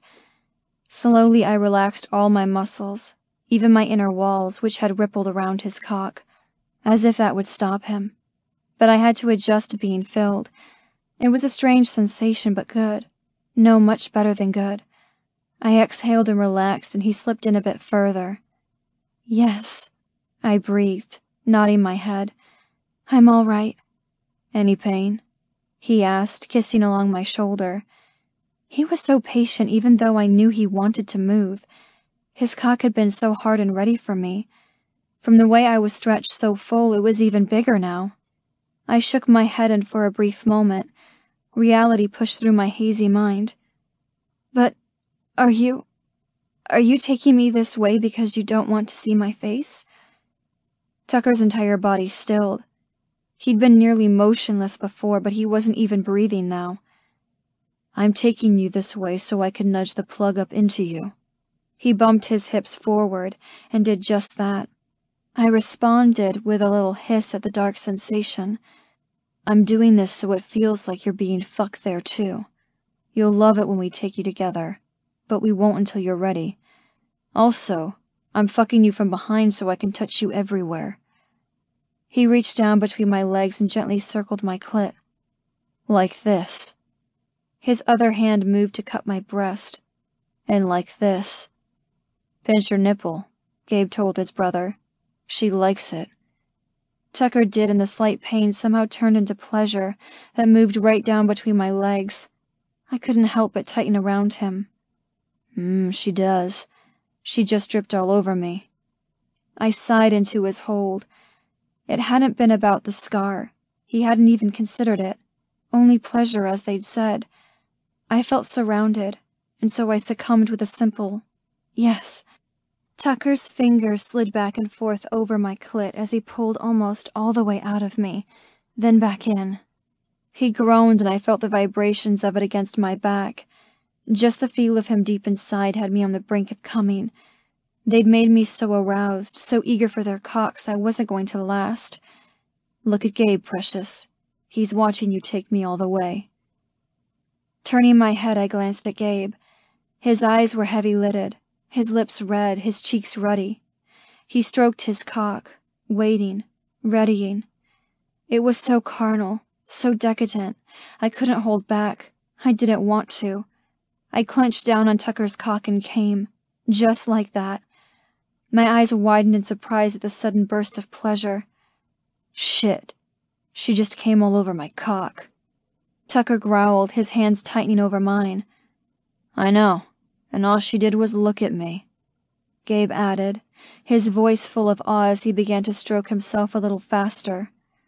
My eyes were closed as the sizzling heat had me catching my breath. Tucker had been right. Deep inside of me, everywhere his cock touched, everywhere the plug stretched, felt alive. The strokes tingled and heated and swamped me with delicious pleasure. It had been nothing like this when I touched myself. "I can't hold still any longer." Tucker kissed my nape and shifted up onto his knees, his hand sliding down my body to settle on my hips. It was then he took me. Before, it had all been about me adjusting to him. I was a virgin no longer, and he was going to show me exactly how this fucking thing was done. This was what I'd thought of, longed for. I never knew a woman could be taken from behind, but God, I loved it. He wasn't rough, but he wasn't gentle either, pulling almost all the way out, then plunging deep, his hips bumping into my stinging bottom each time. Over and over he took me, until I felt his fingers tighten, his cock swell, and a deep rumbling sound escape his lips. I felt the hot wash of his seed filling me. I hadn't come again, but he kept my needs simmering. I was panting as hard as he was, loving that I'd made him that way, knowing my body was pleasing enough, that I was good enough for him to come himself. When he pulled out and moved away, I slumped down onto the bed, his hot seed trickling out of me. "You're not done, precious," he murmured. Another hard body came over me and he kissed me briefly, rolled me over. "With 2 husbands, you will be kept quite busy." I opened my eyes. It was Gabe. I couldn't help but smile up at him. He kissed me, his beard soft and a little ticklish. He tasted different. He smelled different. He felt different. I opened readily for him, shifting so he could settle atop me. The hair on his chest tickled my breasts, and as his hand cupped the back of my head, his thumb stroked over my sweaty brow before moving down over the puckered skin of my scar. He wouldn't ignore it, and he let me know that by the simple caress. He was still hard, still eager. Using his knee, he nudged mine apart, and I felt his cock at my entrance. He didn't stop kissing me as he slowly eased inside. I squirmed because of his girth. My tender tissues were stretched so wide. When I saw the dark need in his gaze, I saw tenderness as well. I felt it with the way he was fucking me, gently as if I were made of spun glass. But I wasn't going to break. "Please." I shifted my hips up to meet his inward stroke. "More." Pushing up onto his hands, he loomed over me. His dark eyes became almost black. There was an intensity about him now, an aroused need transforming him from tender and almost sweet to virile and potent. "You want it harder?" I nodded, bit my lip. He pulled out. "No!" I cried, gripping his shoulders and tugging him back. "I'm not going anywhere, but if you want a hard fuck, I need to take out the plug." Settling back on his knees, he gently worked it from my body, and when it slipped free, I sighed. Squeezing my inner walls, I felt empty, everywhere. "Please," I whispered. I needed him back inside me, over me, just as he'd said at the picnic. He settled back into place, lowered his head and kissed me once again. "We cannot deny you anything, today. While you may think you are in charge, do not confuse our gentleness for weakness." I didn't fully understand what he meant, but he drove into me in one long, hard stroke, and my mind went blank. Hooking his hand behind my knee, he opened me wide for him. Pulling back, he plunged deep again. I cried out at how deep he could go, amazed his oh-so-large cock fit. His balls slapped against my bottom, which was tender and sore from the earlier spanking. I was also highly sensitive from the plug. "You're slick with Tucker's seed," Gabe said. His jaw clamped and sweat dripped from his brow. "I'm not going to last. You're so tight, so hot." His hips began to drive into me, hard and fast. The wet slaps of it filled the room. My breasts swayed, and he was slowly moving me across the bed with every thrust.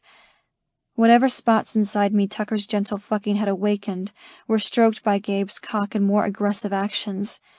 My body had no choice but to relent to his all-out assault, so hard and rough. One I'd wanted, needed. I couldn't stop the escaping cries of pleasure, nor could I avoid the orgasm tearing through me. My mouth fell open and I screamed his name. My body clenched and pulsed around Gabe's cock. Shit. She's milking the seed from me. Gabe thrust once, twice, then shouted his own release. Buried deep he came, mixing his seed with Tucker's. I was done in, my body exhausted from all the pleasure my 2 husbands plucked from it. They'd done it so easily, too. But now I was a boneless, mindless heap. I barely knew when Gabe pulled out or when they tucked me beneath the covers. I slept then, content, sated, and blissfully sore, thrilled that being their wife was better than any one of my dreams. Chapter 5. Tucker. "Morning, precious." Abigail stirred on top of me. As she'd slept, she worked her way into my arms until her head rested in the crook of my shoulder, her body angled against me. One of her legs was thrown over mine, and I could feel the warmth of her pussy against my thigh. I'd woken at dawn and just reveled in the soft feel of her, running my fingers through her long hair as she continued to sleep. While we'd worn her out from a very hot bout of fucking, she'd stunned us. Her degree of passion wasn't much of a surprise, but she was so very eager and open about it. She displayed no fear, no worry about the act of claiming her virginity. I was thrilled she hadn't had a maidenhead to rupture. No pain for her, only wide-eyed pleasure.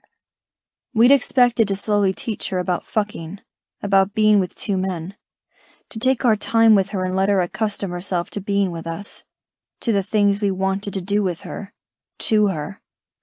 But she'd wanted it all, eagerly, desperately. She'd doubted the spanking, but quickly learned she liked it, at least when it wasn't a punishment, and I was glad I'd shown her the difference. Even the plug in her ass. We'd expected tears and weeks of cajoling to have her accept we'd fuck her ass, but Abigail wanted it, loved it. My cock pulsed at the memory of how tight she'd felt, fucking her with the plug in her as well, and her ability to come. She was so responsive, so sensitive. Abigail stiffened for a moment, then relaxed against me. She was awake. "Tucker?" "Not used to waking up to a man in your bed?" "She'd better not be." "Where's Gabe?" she asked, her voice rough from sleep. "In the stables. He said once you're up and about to meet him there." She looked out the window. "The sun is high. How long have we slept?" "Late," I replied, but didn't give a time. It didn't matter. I'd never slept this late in my life, nor had I woken to a woman in my bed. Besides the Bridgewater brides, no woman had ever been in our house. But Abigail was here, in my arms where she belonged. I couldn't help the male pride pumping through my veins. She was well-pleasured, and we'd worn her out. She was not accustomed to one man's attentions, let alone two, and needed her rest. Especially if we were going to take her again. The way my cock jumped at the idea, I wanted it to be now. "Sore?" Her fingers idly drew circles on my chest, which, for something so tame, was making me desperate to sink into her once again. "Not really." I didn't think she was being completely truthful, but from the way she was sliding her leg up and down, all but humping my thigh, she didn't seem to care. I did, though. I didn't want her hurt. She might not have had a maidenhead, but her body wasn't used to taking two big cocks, and a plug. She had to be swollen and tender. "Eager to come, precious?" She lifted her head and rested her chin on my chest. Her face was soft with sleep, and with her wild hair, she looked well fucked. Yes, please." "Insatiable wench," I growled. I loved the openness of her, the truth in her eyes. She didn't hide from her desires, and I would reward her for it. Shifting, I rolled her onto her back, so I leaned over her. I skimmed my hand down her belly and between her thighs.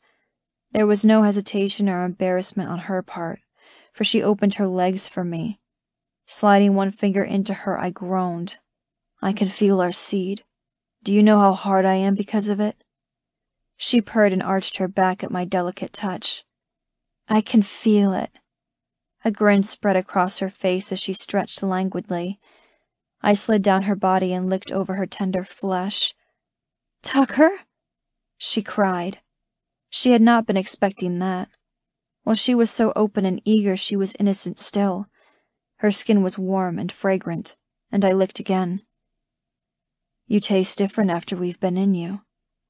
Her hands moved to my hair, tugged, then pushed me against her as I found her clit, circled it with my tongue. My hard cock pressed into the bed, and I shifted my hips to get comfortable. I'd get in her after she came, but not on her sore pussy. She cried with a mixture of surprise and decadent pleasure, and I knew it would be her mouth I took next. "Abigail." I walked to the stable alone. Tucker had fucked me, then fed me. Well, he hadn't fucked me as they had the night before. But after he'd put his mouth on me and made me come, in a very carnal fashion, he'd lower me to my knees on the floor and had me put his cock in my mouth. He'd been so gentle and patient as he told me what to do. With a hand on the back of my head, he'd guided me to lick the wide head, lapping up the fluid seeping from the narrow slit.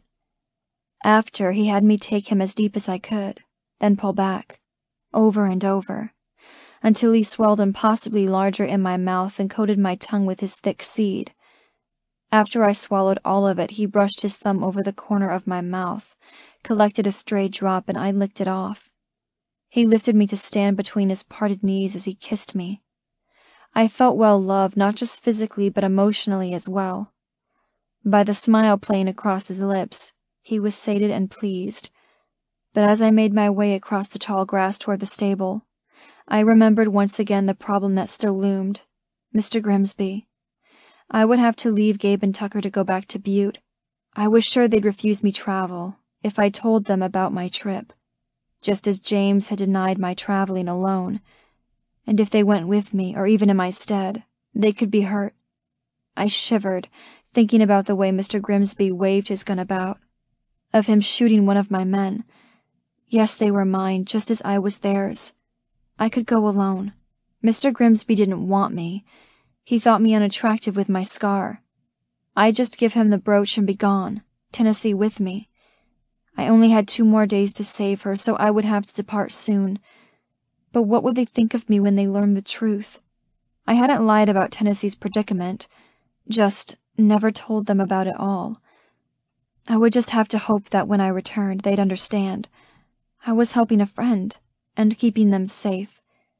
When I went into the stables and Gabe came down the long central corridor toward me, I knew they'd hate me. I wouldn't see the pleased gleam in his eye, the dark promise of what his hands, mouth, and cock could do to me. I took a moment to ogle his broad shoulders, his narrow waist, strong muscles.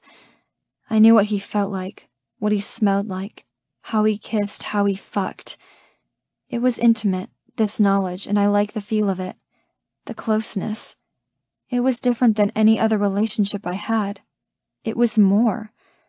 Well, it was love. Warming beneath his soft kiss, I swallowed down my worry about how they'd react when I went to Butte. Let the less than pleasant thoughts slide away. "Sleep well?" he asked. I lifted my hand and ran my fingers through his beard as I nodded. It was soft and so different than Tucker's smooth jaw. I liked their differences, one more tender, the other demanding. They were quite like salt and pepper, but they were both the men I wanted. "Sore?" he asked, searching my face. I couldn't help but roll my eyes, but his concern felt good. Tucker asked already. Did he? His knuckles stroked over my cheek. "Mm-hmm," I replied, and I told him no. "Then what?" "Then what?" I repeated, confused. "Then what did Tucker do?" I flushed hotly. Then he made me come again before putting his cock in my mouth. His eyes narrowed with dark heat. "Did he?" he repeated. "Hello there." Gabe and I turned toward the 3 men who'd come in with us unaware. They were as big as Gabe and Tucker, as if something about Bridgewater made men large. "We've yet to meet your lass," the one in the middle said. Gabe put his arm about my waist. "Reese, Simon, and Cross, this is Abigail, my wife. Aye, and Tucker's too." It was the one in the middle who spoke again, Simon. He had a Scottish accent and a quick smile. "Olivia is their wife," Gabe told me. "Yes, she and I met at the picnic last week. I'm sorry we did not have the opportunity to meet." I looked around. "Is she with you?" Cross shook his head. A quick grin crossed his face. "She's sleeping off our morning attentions." I knew what that meant, for I'd had some of my own from Tucker, yet I still flushed. "If she wants a baby, then we have to keep a pussy full of our seed," Reese added, his words clipped, with a wholly British accent. I recognized the smile of a satisfied and possessive male. I'd never heard anyone speak so plainly about wanting a child and trying for one, though.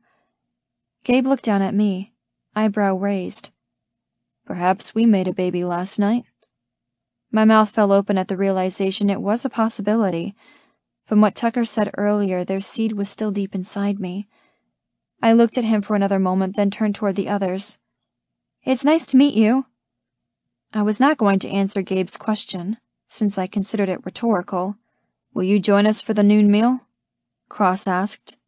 Based on his accent, it seemed he was the American of the trio. "You didn't appear for 3 days after you married Olivia," Gabe countered. "Do you think we'll be there?" Cross grinned. "3 of us, 3 days. You only get 2. They all found the banter amusing, their laughter echoing off the stable walls, although I felt mildly embarrassed. They were taunting Gabe and Tucker in the absentia, more than me, so I didn't take it to heart. "Then I need to get busy." Gabe squeezed my shoulder and glanced down at me. "I think Tucker and I will have to adopt your thinking, Reese. If we want a baby, we'll have to keep Abigail's pussy filled." I gasped and whirled on my husband. Before I could utter a word, he leaned down and tossed me over his shoulder. "Gabe, put me down!" I pounded on his lower back. I heard the other men laugh as Gabe carried me deeper into the stable. A door kick closed before I was righted. "That was embarrassing," I cried. We were in a tack room. Bits and reins and various equipment for the horses hung neatly from pegs on the walls. The scent of horse and leather filled the small space. Gabe shrugged. "It is the Bridgewater way. We take care of our wives and their needs." "And my need was for you to tell them we would fuck?" His eyes heated. "I like the way you say fuck." "Gabe," I countered. "Olivia wants a child, and it's her men's job to give her one. They are married, so obviously it is no secret they fuck. Just as it is no secret Tucker and I fucked you." I backed into the wall, pressed my palms against the cool wood. "Yes, but it's not talked about." Gabe stepped closer. "It is here. Enough about this. Do you have a needy pussy?" My mouth fell open as I clenched my inner walls at the question. Even after coming just a short time ago from Tucker's mouth, I was eager again. "If Tucker only licked your pussy, then he didn't fill it," he said. "Is it because you're sore?" I shook my head, my body heating at his carnal words. "Then he must have wanted to taste you. Can't say I blame him. But my cock wants to feel you come all over it again. Think you can do that for me?" "Oh, yes, I definitely could." I licked my lips and nodded. He approached, put his forearm on the wall by my head. "Not here, surely. We don't have a bed," I replied, looking left and right. "We don't need a bed," he countered, opening his pants and pulling out his eager cock. Lifting the hem of my dress, he picked me up. "Wrap your legs about my waist. Yes, that's it. Fuck, I love that you aren't wearing drawers." "Tucker wouldn't let me," I grumbled. He shifted and moved, settling his cock at my entrance. "It's perfect so I can do this." He pressed me down and slowly filled me. Taking a step toward the wall, he leaned me against it and took me hard, fucking me in earnest, filling me full of his seed, just as he'd promised. Chapter 6. Abigail. I was wide awake, listening to their soft breathing as they lay on either side of me. I stared at the dark shadows in the bedroom ceiling. It was the middle of the night, and I should be sound asleep as they were, for they'd been very adventurous with me all evening. Gabe had wanted me to demonstrate what I learned from Tucker about sucking cock, on him. As I licked and laved his swollen, pulsing cock, tasting him as far into my throat as I could, Tucker had fucked me from behind, with a plug in my bottom. It was the first time I'd had 2 cocks in me at once, and I knew it wouldn't be the last. The plug was still lodged deep within me, and their seed was sticky on my thighs. Even though the men kept me so well pleasured, I should be exhausted. I was riddled with guilt and worry. I had to tell them the truth. All of it, I had to. They needed to know about Mr. Grimsby and his threats. I didn't want them to get hurt, but I couldn't just ride off to Butte without telling them. The concern and kindness they'd shown to me was even greater than their ardor. I felt cherished as well as desired, loved as well as lusted after.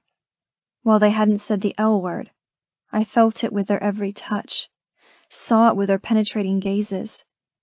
It would be the ultimate slap in the face if I went to Butte without any explanation. God, they'd even think perhaps that I'd left them. The idea of hurting them made a lump form in my throat, for they'd been perfect. Not once had they commented on my scar. Well, only to tell me it didn't bother them. Then they went right on proving it to me. I owed it to them as my husband's.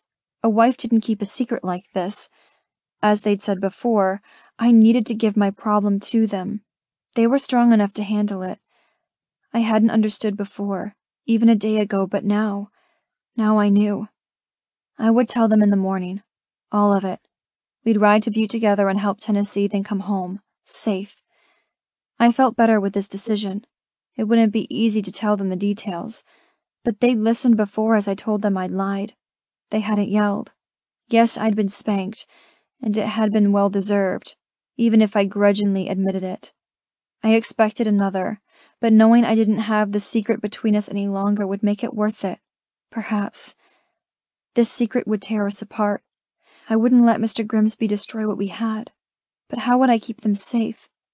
They told me to give my problems to them. I would, and definitely before they spanked them out of me.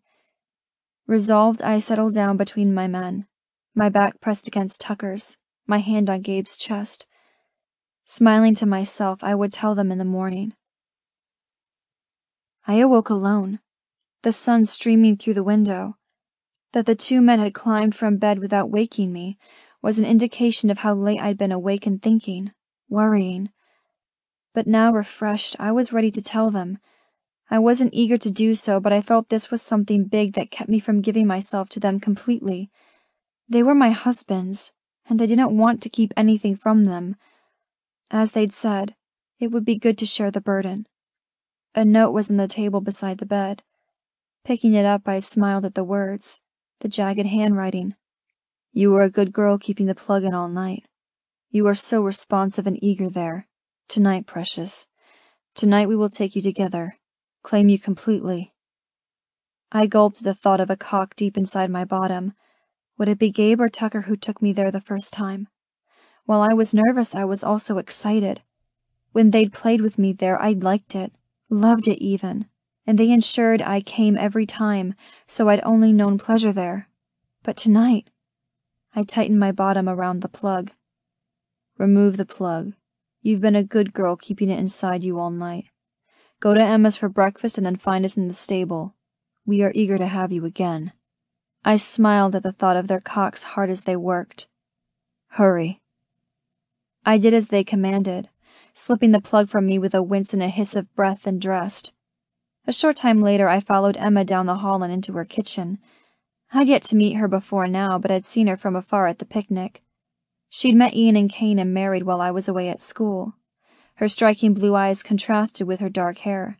The little girl in her arms had her mother's coloring.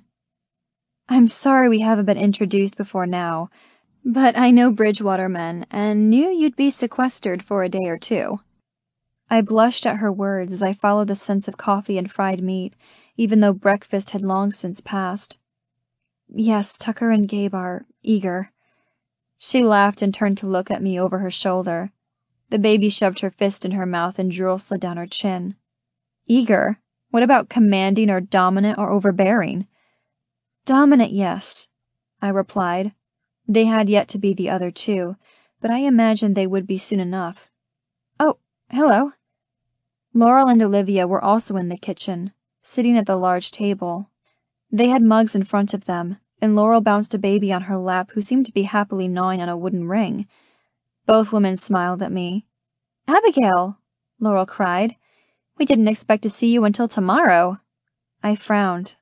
Oh? 2 men, 2 days, she replied.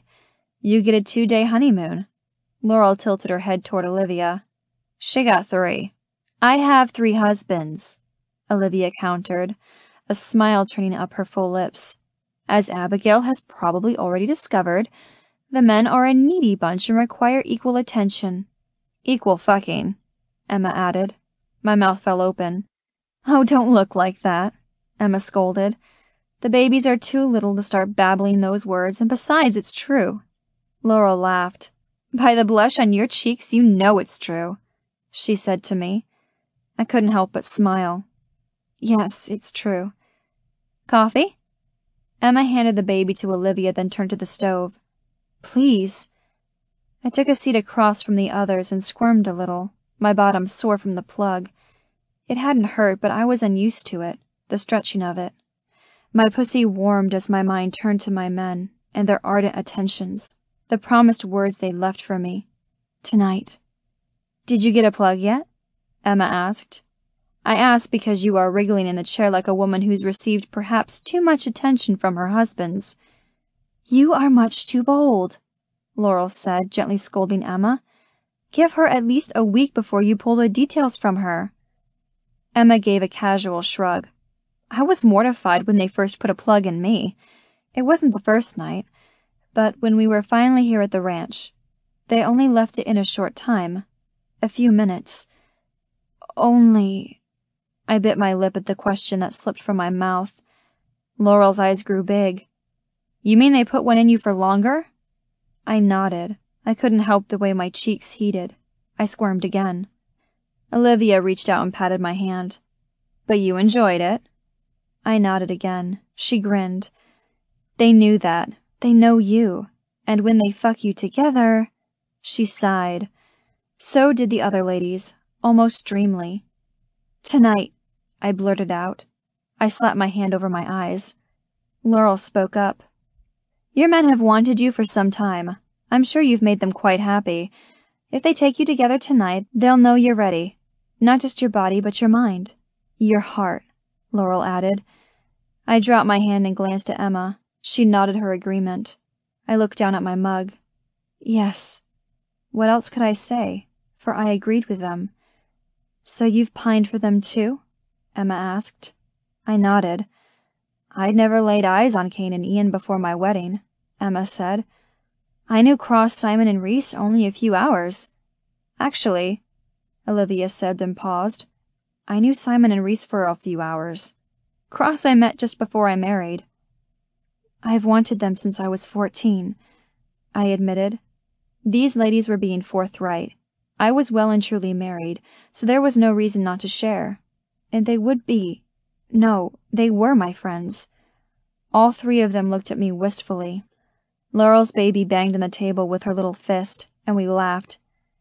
I think they didn't like the competition, Laurel added. The man from Butte. When they heard about him, they were done waiting. They married me because of imaginary competition? I couldn't help but smile at how possessive and possibly jealous my men were. I stood then, eager to get to them. They are waiting for me in the stable. Don't you want to eat? Olivia asked. I grinned at them, realizing I didn't have to be nervous with them. They were kind and generous and open, especially about being with two men, and because of this, I said, They're waiting. Emma waggled her eyebrows. Have fun. I heard them laughing as I walked down the hall to the front door. They were laughing at me, but I didn't mind, for once. I smiled as I walked across the open field to the stables, pleased with my husbands, pleased with my new friends, pleased that I was going to tell them about Mr. Grimsby, that there would be nothing between us in our marriage, and when they claimed me together, later, when I had one man in front of me, the other behind, I'd know we were finally one. The large door to the stable stood open to the warm, fresh air, and so I walked in then paused, letting my eyes adjust to the dark interior. This is a beautiful piece of horseflesh. I do wish to purchase her.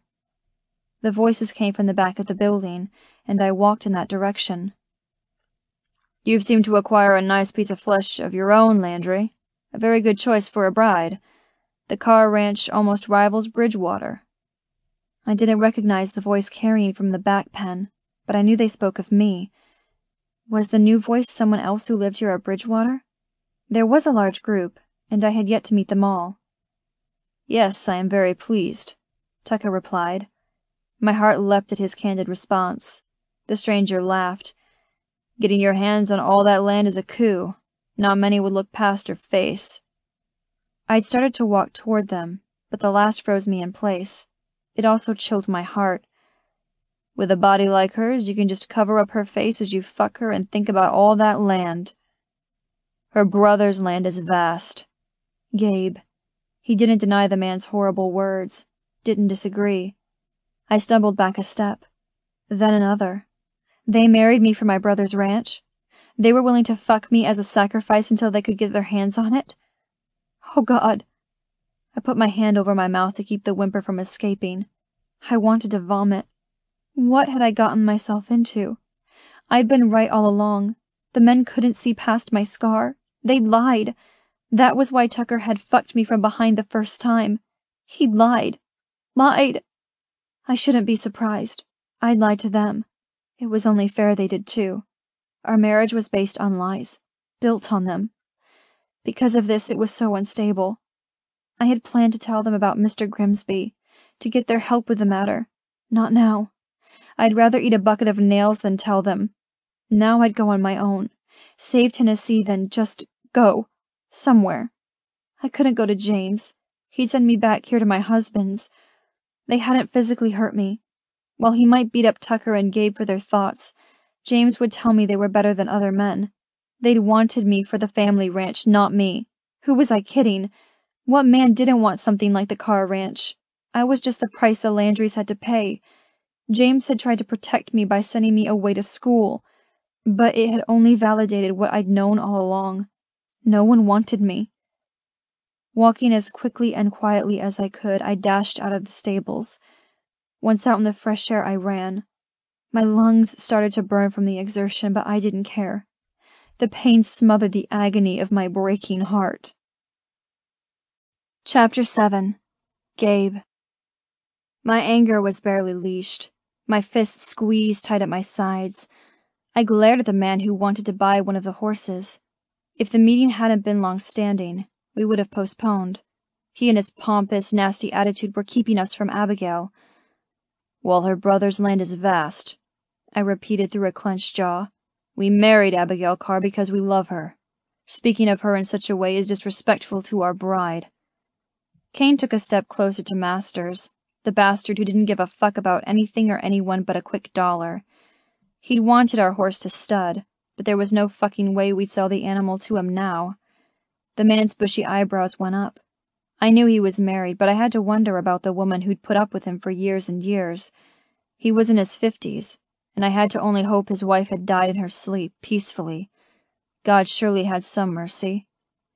Masters, you owe these men an apology, Kane said, his tone sharp, and their bride. He wasn't going to stand by and let him attack any one of the women, even if only verbally and not in her presence. Once a Bridgewater bride, she was protected by all. There's no fucking way he's getting anywhere near Abigail. Tucker shook his head. He was seething. No, I don't want an apology. I want a piece of flesh. Before any of us could even blink, Tucker was across the stall and had punched Masters. The crack of bone on bone loud in the small space. The man went down like a rock, landing in the fresh hay. The horse became skittish, but I didn't care if Masters was trampled. It would serve him fucking right.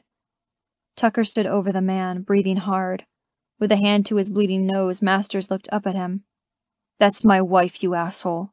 Now you're going to get up and get the fuck off Bridgewater before I kill you. As James Carr said just the other day, there's plenty of land to bury your body. Tucker stepped back and Kane hoisted Masters to his feet. Gripping his arm, he dragged him out of the pen and then pushed him down the corridor.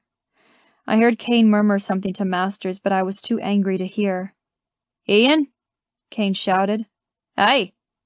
I didn't know where the Scot had been, but he joined Kane quickly. Masters needs escorting off Bridgewater. We were left alone in the stable with only the sound of the horse breathing hard. I walked over slowly and stroked my hand down his quivering side to calm him. Feel better, Tucker? I asked, a little jealous he got to punch that asshole. He chuckled as he shook his head, hands on hips. Immensely.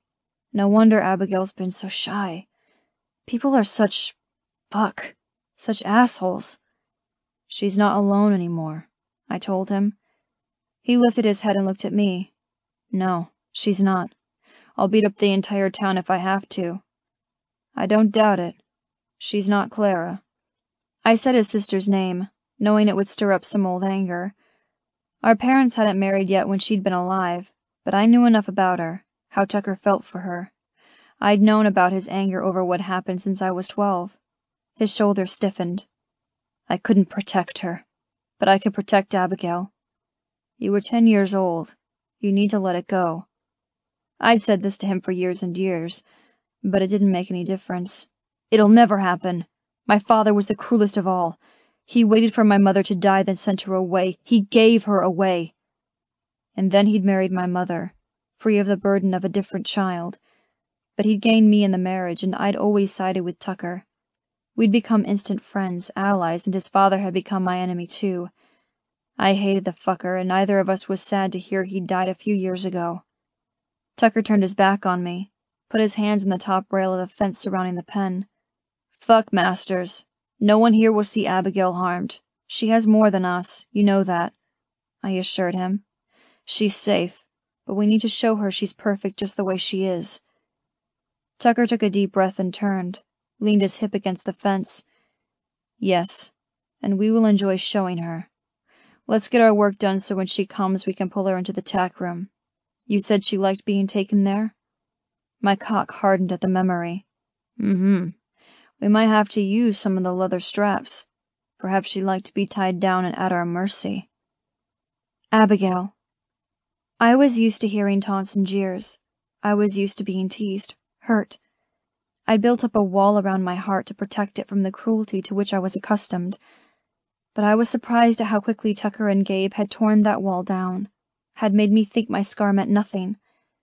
Now, knowing how they truly felt about me hurt more than all the harsh words of the past, combined. But I knew how to rebuild the walls. I had to do it to leave Bridgewater behind. I couldn't survive with the pain in my heart, and I couldn't get away without hiding my upset. I needed a horse. I couldn't walk to Butte, but I couldn't get one from the stable. There was no way I was returning to where Gabe and Tucker were. I found Anne in the vegetable garden, pulling weeds. It was quite large, big enough to supply the ranch with food for the summer, as well as enough to can for meals throughout the long winters. She smiled at me from beneath her straw hat. "What's the matter?" she asked, standing and coming my way. I took a deep breath and pasted on a smile. Either she was very perceptive, or I wasn't as good at hiding my feelings as I used to be. 2 days with Tucker and Gabe, and I'd lost my touch. I'm just tired. You can imagine I've been well occupied. She grinned then, and adjusted her hat. She hadn't been in the kitchen with the others to hear that conversation. Yes, I can imagine. They aren't too hard on you, are they? I know Emma's men are quite dominant, and while she finds pleasure under their stern commands, I doubt you do. Tucker and Gabe are being gentle? I should have blushed, but I was too upset. I won't be sitting comfortably, I admitted. It was a slight exaggeration, but the truth nonetheless. She didn't think the answer was abnormal. Between hers and the others, I'd gotten the impression sitting comfortably was not something the ladies of Bridgewater often felt. I'm almost finished. Would you like to walk with me back to my house? We can chat there out of the sun. I shook my head. No, thank you. I was, wondering, may I borrow your horse? I pointed to the animal tethered in the shade of a large cottonwood tree. I need to return to my brother's to collect a few things. Her eyebrows went up beneath her hat. Your men will let you go alone? I gave a little shrug. They are occupied in the stable with a man who seems to want to buy a horse. I will only be gone for the day. I am quite safe riding to my brother's from here. You just said you wouldn't be sitting comfortably. Why would you wish to ride a horse? I wished she wasn't so astute. I cocked my head. What they've done so far was all in practice, I admitted. I'm sure you understand. I want to go while they are busy, as they have plans for me tonight. I bit my lip. I think tomorrow I will be even more indisposed. I could only imagine how my bottom would feel after Tucker and Gabe fucked it. Although my pussy hadn't been sore losing my virginity, I was definitely tender. But there, I would definitely be sore. It didn't matter now. Neither would be fucking me. In any hole. Anne looked away. Yes, I understand. I was sure she did. If Tucker and Gabe wanted to claim my bottom, Surely all of the other women had had the same done to them. It seemed taking their bride at the same time was the ultimate act of claiming for a Bridgewater man. "Thank you," I murmured, walking toward the horse. I felt poorly deceiving her, lying to her. It seemed I was getting quite skilled at it. Anne went back to her work in the garden as I collected the horse's reins and mounted. After a quick stop at the Landry house, I would be gone. For good. Chapter 8. Tucker. "What the fuck do you mean you don't know where she is?"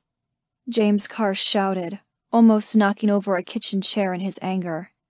He was much recovered from his cold, even after a day, and his fury was ruthless, and justified. He'd entrusted his sister to our care, and we'd lost her. Gabe ran a hand over the back of his neck. "She left the ranch, said she was coming here, to collect her things. Well, she sure as fuck isn't here. I thought you were going with her to Butte," he countered. "We took her to Bridgewater and married her," I replied. For the one usually so wild, I was quite calm, at least on the outside. Within, I wasn't angry but afraid. It was like Clara disappearing all over again. Yet James wouldn't take Abigail to an institution to hide her from the world. Oh shit. In a way he had. He'd sent her to school to hide her, not because he was ashamed, but to keep her safe. And now we'd lost her.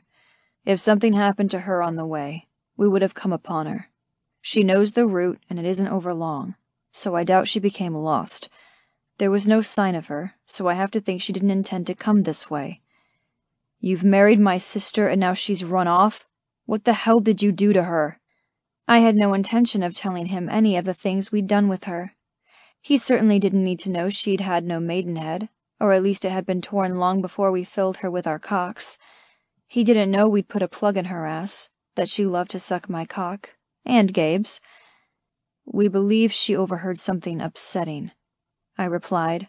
It was the only possibility. Knowing how sensitive she was, hearing Master speak so poorly of her would have really bothered her. Enough to ride off, though? Why didn't she stay and let us comfort her? If she heard the man's words, then she knew I'd beaten him up, had tossed him off the ranch. James just stood there, hands on hips, waiting, seething. When Abigail didn't come to the stables as we'd expected, we went to Emma's house for lunch, thinking she'd been waylaid by the women. But when they said she'd left to meet us after all, we had to assume she'd heard the confrontation and begun to worry. It took 2 hours to learn from Anne she'd taken her horse and ridden to the Carr ranch, and so we'd followed her. But she was obviously not here. "Well?" he asked, impatient. Gabe told him about the incident with Masters. James shook his head, knowing full well how much of an asshole he was. But when we mentioned how he'd spoken so poorly of Abigail, how he disrespected her, he did knock over the chair in his anger. "I broke his nose, and Kane escorted him off the ranch," I told him, but that didn't seem to appease him. "She's dealt with that kind of talk all her life. That's why I sent her to school, hopefully to avoid it all." "We think Abigail heard it and fled. Here," I added. He shook his head. "If she didn't come here, then where the fuck is she?" James wondered, pacing. "Where would she go? Does she have close friends in town?" Gabe asked. "No," James replied. "She's been gone too long for close bonds." "She might have friends in Butte," Gabe countered. He rubbed his fingers over his beard. "Wait." James turned. "Why was she going to Butte?" Yes, I'd forgotten her original destination had been Butte. We turned away from the town to take her to Bridgewater to marry and hadn't thought of it since.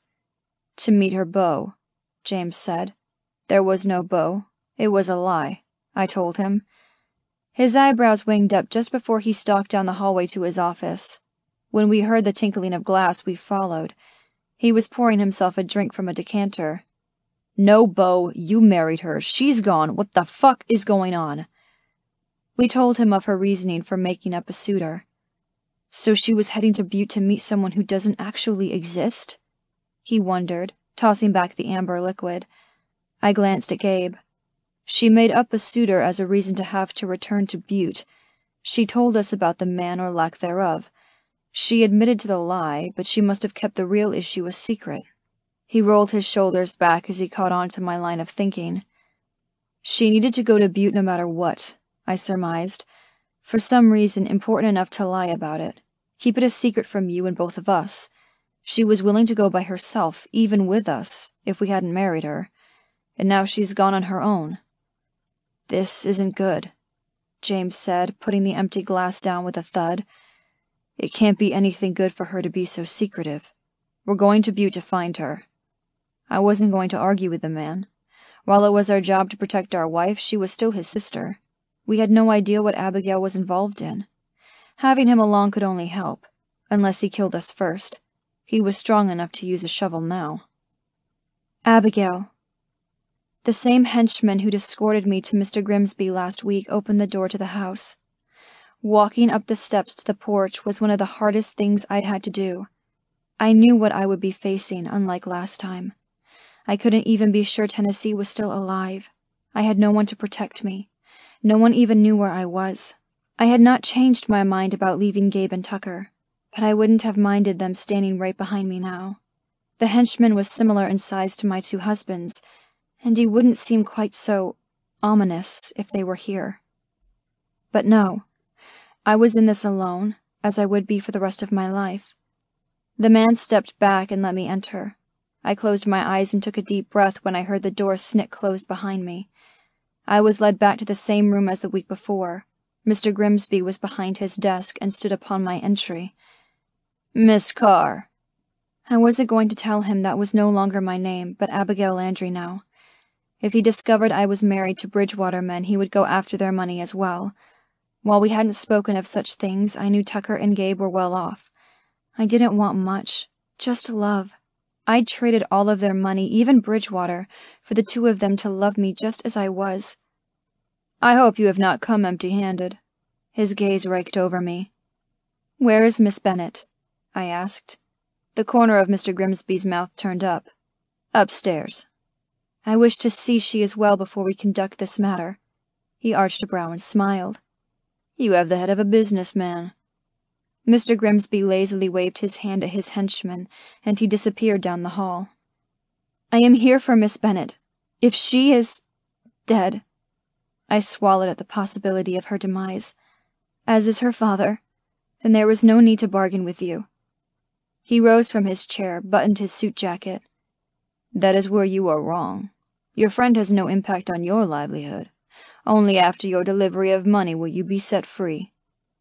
While I wished to step back, even turn and bolt down the hall and out the front door, I refused to cow to this man. That was not the arrangement, I countered. Footsteps came down the stairs. Your job was to bring me money. Did you think I would allow you to fail?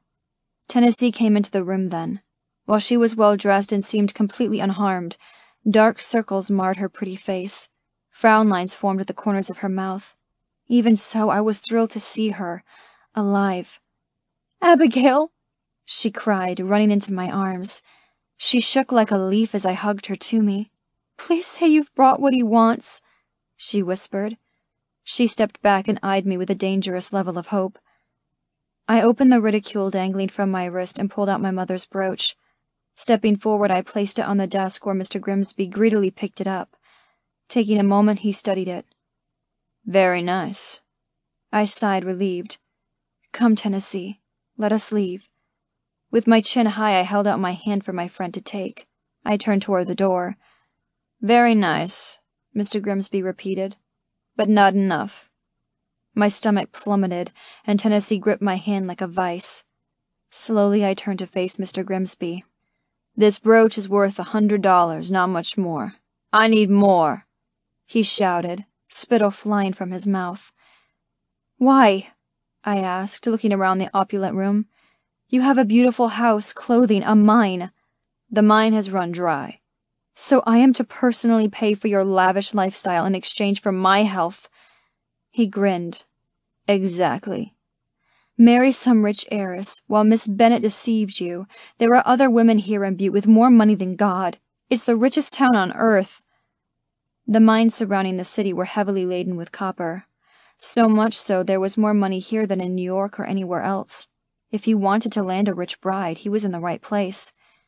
"It's not as easy as it seems," he replied. I sniffed. "Perhaps if you weren't such a brute, women might actually find you charming." He didn't seem bothered by my sharp retort. "Perhaps I will marry you. I can tolerate your damaged face in exchange for your money." It was then I realized I'd taken the wrong tack. Tennessee painfully gripped my hand. I wasn't sure if it was out of fear or because she wanted me to stop talking. There was no good conclusion to this confrontation. Not for me, at least. "Let Miss Bennet go. She's just a pawn. You want money from me. She is not the collateral you need." I tilted my head and whispered to my friend, "Go.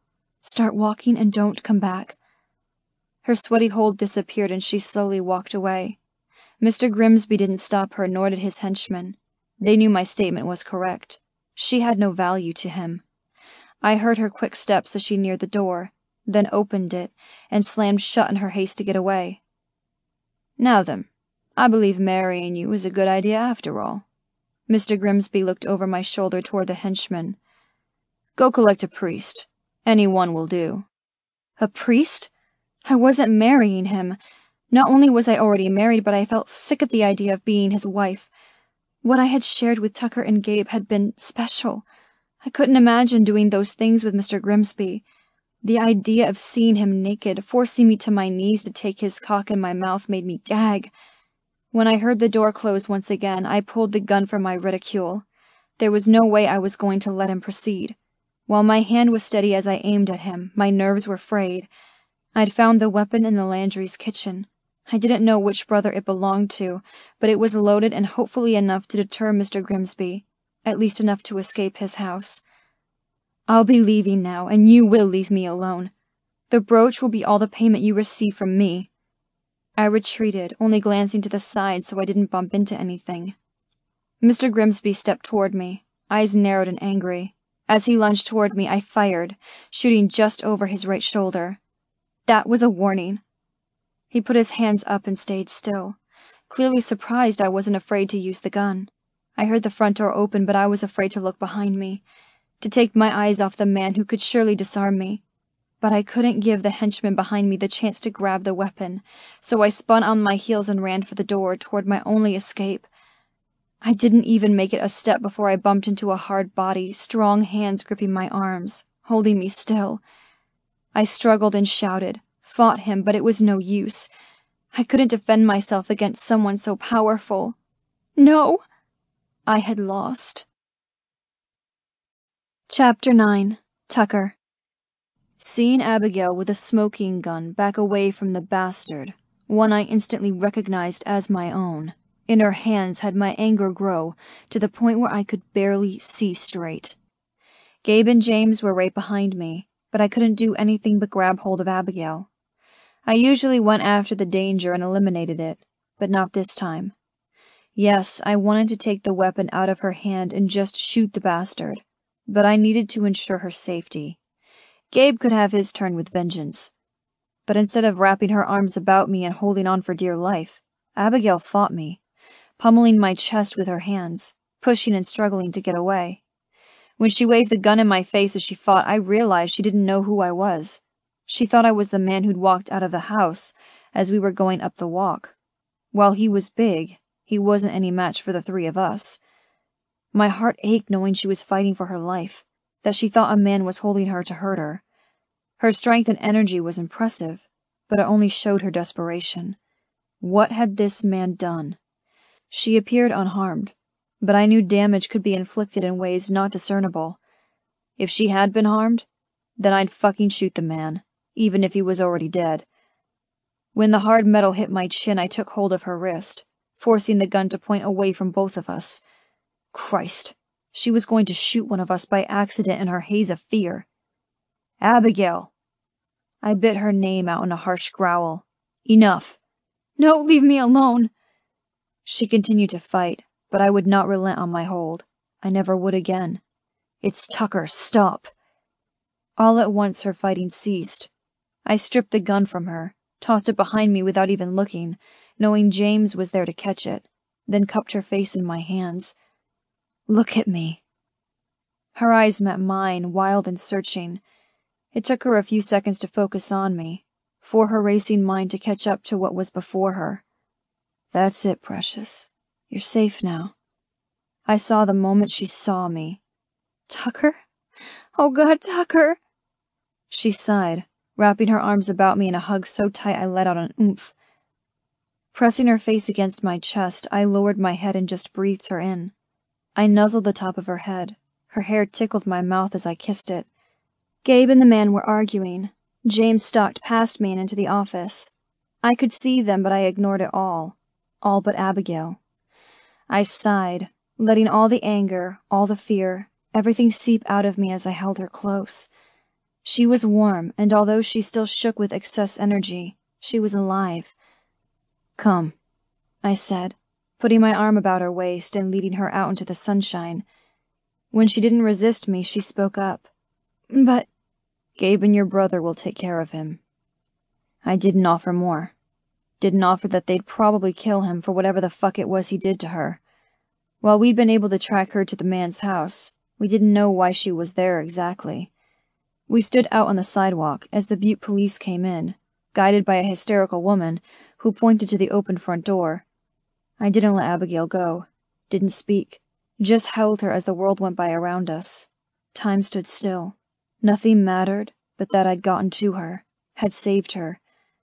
Gabe came toward us, eventually, every line of his body rigid. When he stood directly before me, he nodded once, indicating the problem was resolved.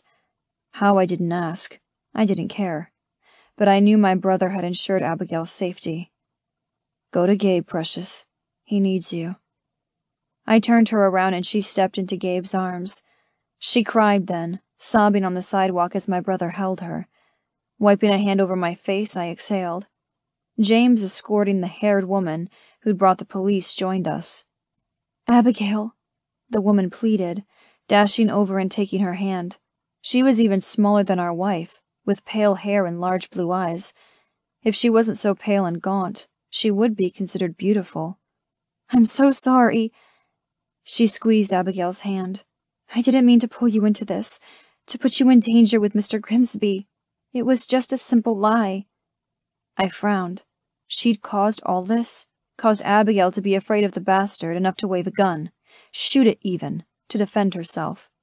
I wanted to know why she was even in that house, but it would have to wait. It seems there's a fair amount of lying these days, Gabe admonished. Both women's cheeks turned pink. Where will you go, Tennessee? Abigail murmured. She stepped back from Gabe, but he kept one arm about her waist. Tennessee. Was that her name or her destination? The woman looked at the ground. I don't know, but you've done enough for me. Lifting her head, she offered Abigail a brittle smile. I'll be fine, and I will avoid dangerous men, I promise.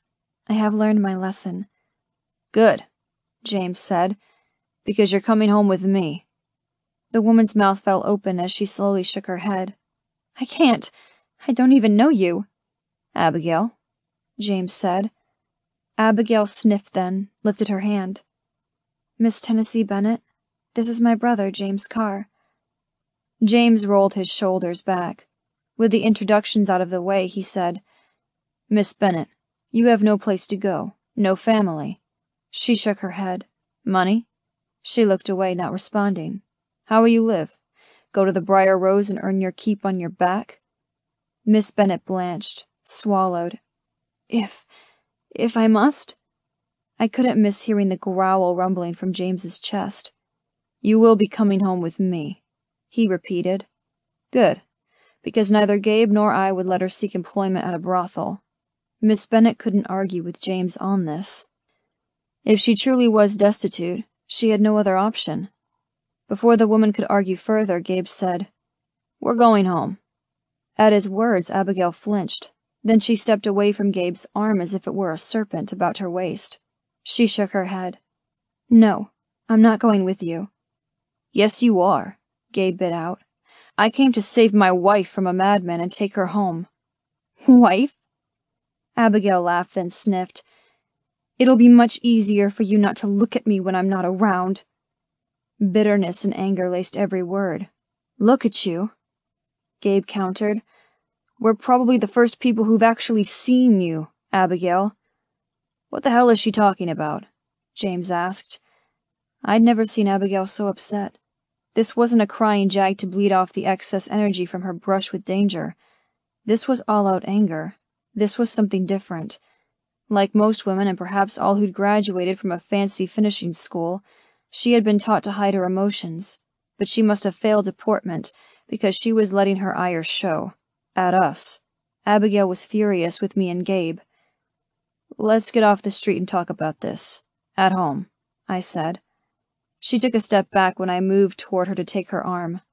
"And you call me a liar," she hissed. "You took me from behind so you couldn't see my face. It's just as I'd thought, and you lied."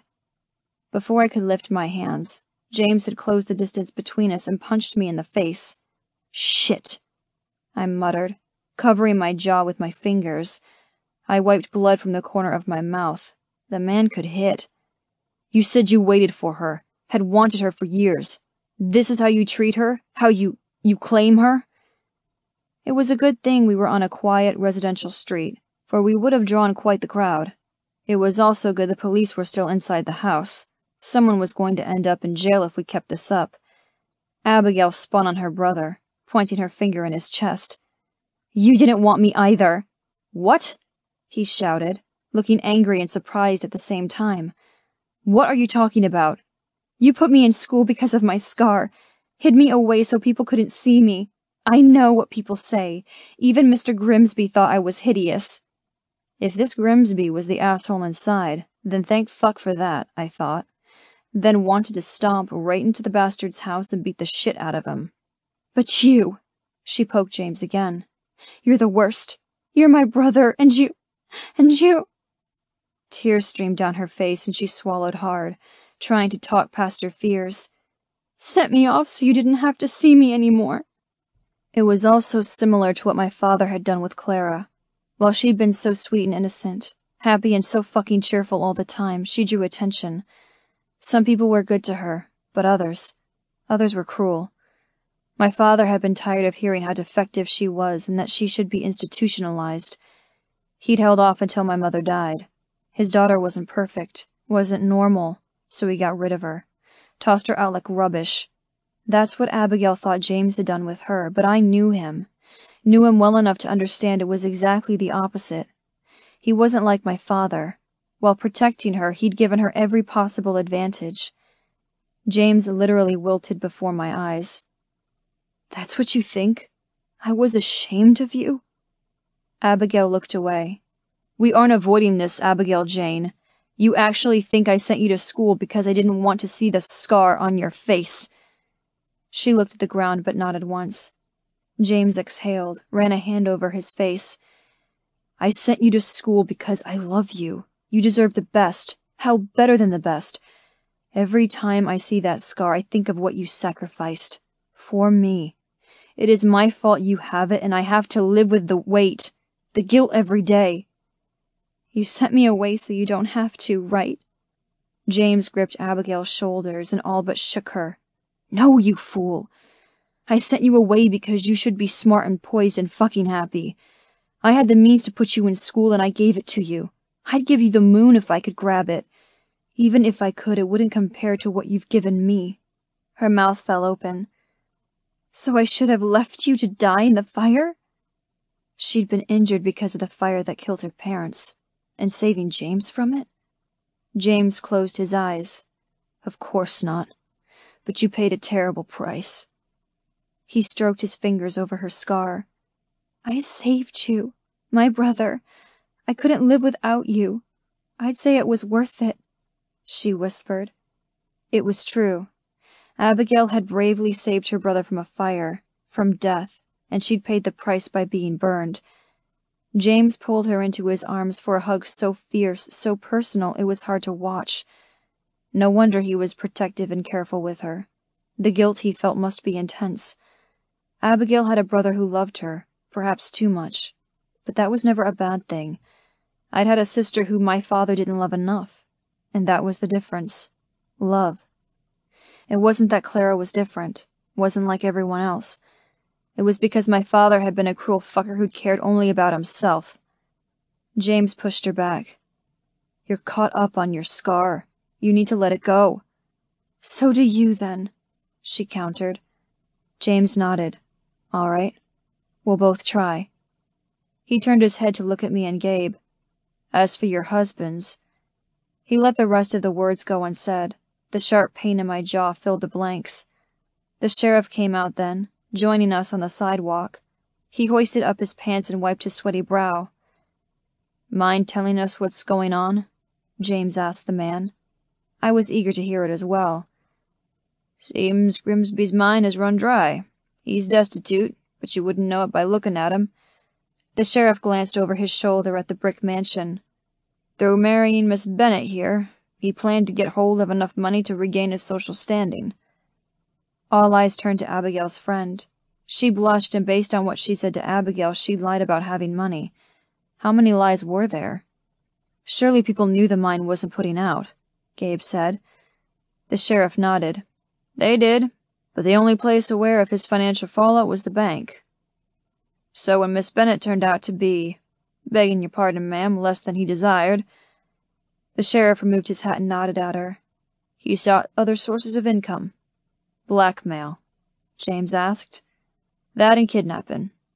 There are a few other crimes unrelated to the ladies here, but he won't be bothering anyone for a long time. You're free to go. A deputy called him back inside. He nodded to us, then turned back to the house, putting his hat on as he went. You were being blackmailed and didn't tell us. I was equal parts stunned and furious with Abigail. We're your husbands. Miss Bennet gasped and whispered. Husbands? I think there are a number of misunderstandings today, Carr, Gabe said to James. While you might be her brother, we're her husbands, and we're taking her home. If you want to punch me first, get it over with. James looked down at Abigail, then turned her toward us. Well, I want to put you in your room for the next 2 weeks, Abigail. You belong to your husbands now. Go with them. What? She spluttered. Didn't you hear what I said? They don't want me. They don't even want to look at me. James eyed us closely, somehow deciding whether we were worthy of his sister. You need to talk with your men. I won't let you live under false notions any longer. I trust them, and so should you. I was relieved he respected our role as her husbands and trusted we'd take care of her. There were lies and fucking blackmail to talk through. There would be punishment for our new bride. Take my sister home. Ensure something like this will never happen again. He meant punish her, which I was all too eager to do. James! Abigail cried, astonished, crossing her arms over her chest. They don't want me. Bring her to the ranch next week for dinner. The way he ignored Abigail's spluttering meant he believed whatever was going on between us was resolvable, and perhaps grounded in the issue with her scar. If they could talk through it, then so could we. Gabe nodded, shook James's hand. After stepping close and kissing Abigail's forehead, James turned to Miss Bennet, holding out his elbow. Ma'am, you'll come with me, but we will be talking about your role in all of this. Don't think because you're safe you won't face the consequences of your actions. The woman eyed him with trepidation. I believe I've learned what the consequences are. James shook his head at her. Not all of them. He waited patiently for her to take his arm. While he seemed gentlemanly in the gesture, I knew if she refused he'd probably toss her over his shoulder. But she took the proffered arm and went with James down the street. When Abigail finally looked at me with those beautiful dark eyes, I shook my head slowly. Not one word, precious. Not here. We're going home, and you can tell us about it when you're over my lap, ass bare and red from my hand. She spluttered with indignation all the way home. Chapter 10. Abigail. Riding in Gabe's lap the entire way back to Bridgewater had been wonderful and horrible. After the encounter with Mr. Grimsby, I needed to feel Tucker's arms around me, then Gabe's with a fierce desperation. Then I'd remembered the conversation they'd had in the stable. I ached for them, to have it once again to be so perfect with them. But it had all been a lie, and so I rode in silence, feeling every inch of Gabe's hard body against mine, my heart breaking. If you can't stand to look at me, why did you marry me? I asked Gabe once he lowered me to the ground from his horse. I refused to go inside the house with them without knowing. I wished my voice was stronger, that I was stronger, but the tears fell. Gabe dismounted, tied the horse's lead, and leaned against the rail. Tucker sat down on the steps leading up to the porch and put his elbows on his thighs. He tipped his hat back so he could meet my watery gaze. "What has you thinking this?" Gabe asked. "The stable, the man. He said mean things about me, and you didn't deny them. You lied to me." With trembling fingers, I wiped the tears from my cheeks. "Seems like there's a whole slew of lies these days," Tucker countered. "Let's work through them." I kicked a clod of dirt in the short grass in front of the house. The sun was low enough in the sky to be blocked by the building. "Mr. Masters did speak disrespectfully, and I'm sorry you heard that. What you obviously didn't hear was when we told him we married you because we were in love." I gasped at Tucker's plain words, then dropped to the ground since my legs couldn't hold me. The words had literally knocked me off my feet. My dress billowed around me in the grass. "Love." "You obviously didn't hear the man's nose breaking, and you didn't see Kane and Ian dragging the bastard to the property line," Gabe added. My mouth fell open. "Did you?" Tucker asked. I gave a little shake of my head as I glanced up at him through my tear-fringed lashes. "I heard them mean words, then ran out." "We haven't lied to you, precious. Not once. As for fucking you the first time, Tucker told you why he took you that way. Because he wanted you to feel good." I nodded numbly again, remembering he'd done just that. "I'm not keeping track, but if I'm correct, every other time we fucked you, we've been face to face and watched you as you came," Gabe added. My tears fell even harder now, knowing I'd done both of them a disservice, especially in using it as a weapon against them with my brother. "I am sorry," Tucker began. "So very sorry you had to hear what Master said at all. I should have punched him in the face sooner." Gabe made a sound of agreement. "Perhaps you should start from the beginning about your lies." I flinched but knew the words were warranted. I wiped my cheeks, sniffed once then again, and told him the entire sordid story from the beginning. I spoke of my friendship with Tennessee, her interest in Mr. Grimsby, her pretense of being wealthy, then of Mr. Grimsby and his threats, and on and on. Neither man interrupted me, and as I spoke the words came easily. I told them of the made-up bow, but it was only part of the big lie. When the recounting finished, I was truly lie-free. "You did all that to save your friend?" Gabe asked. I'd been looking down at my fingers, clutched together, but I met Gabe's dark eyes at his question. "Of course. I couldn't just leave her to that man." "No. You like to rescue everyone," Tucker replied, "not caring about the expense to you." He meant my brother and how I'd saved him from the fire, my scar. "He did have a gun," I said, grumbling, thinking of Mr. Grimsby. It hadn't been the right thing to say. Tucker's jaw ticked. "A gun? It is not your job to save your friend, alone," he added. "Why didn't you tell us?" Gabe wondered. "Why didn't I? Because Mr. Grimsby would have killed you." "You don't think we can protect ourselves and you, Precious?" Tucker asked. I just didn't want you hurt." The thought of that happening made my stomach churn. He pierced me with his light eyes. A slight breeze lifted the hair from his forehead. He was so handsome, so intensely perfect. "And why is that?" Because I love you too. I always have." Tucker stood to his full height and walked over to me. I had to tilt my chin back to look up at him. He was so tall, so foreboding I had to wonder why I'd ever questioned their abilities. He scooped me up by my upper arms, hauled me against him, and kissed me. My feet were off the ground, dangling, but I didn't care. Tucker's mouth was on mine, hot and eager, searching and, God, perfect. Wrapping my arms about his neck, I held on, afraid to ever let go.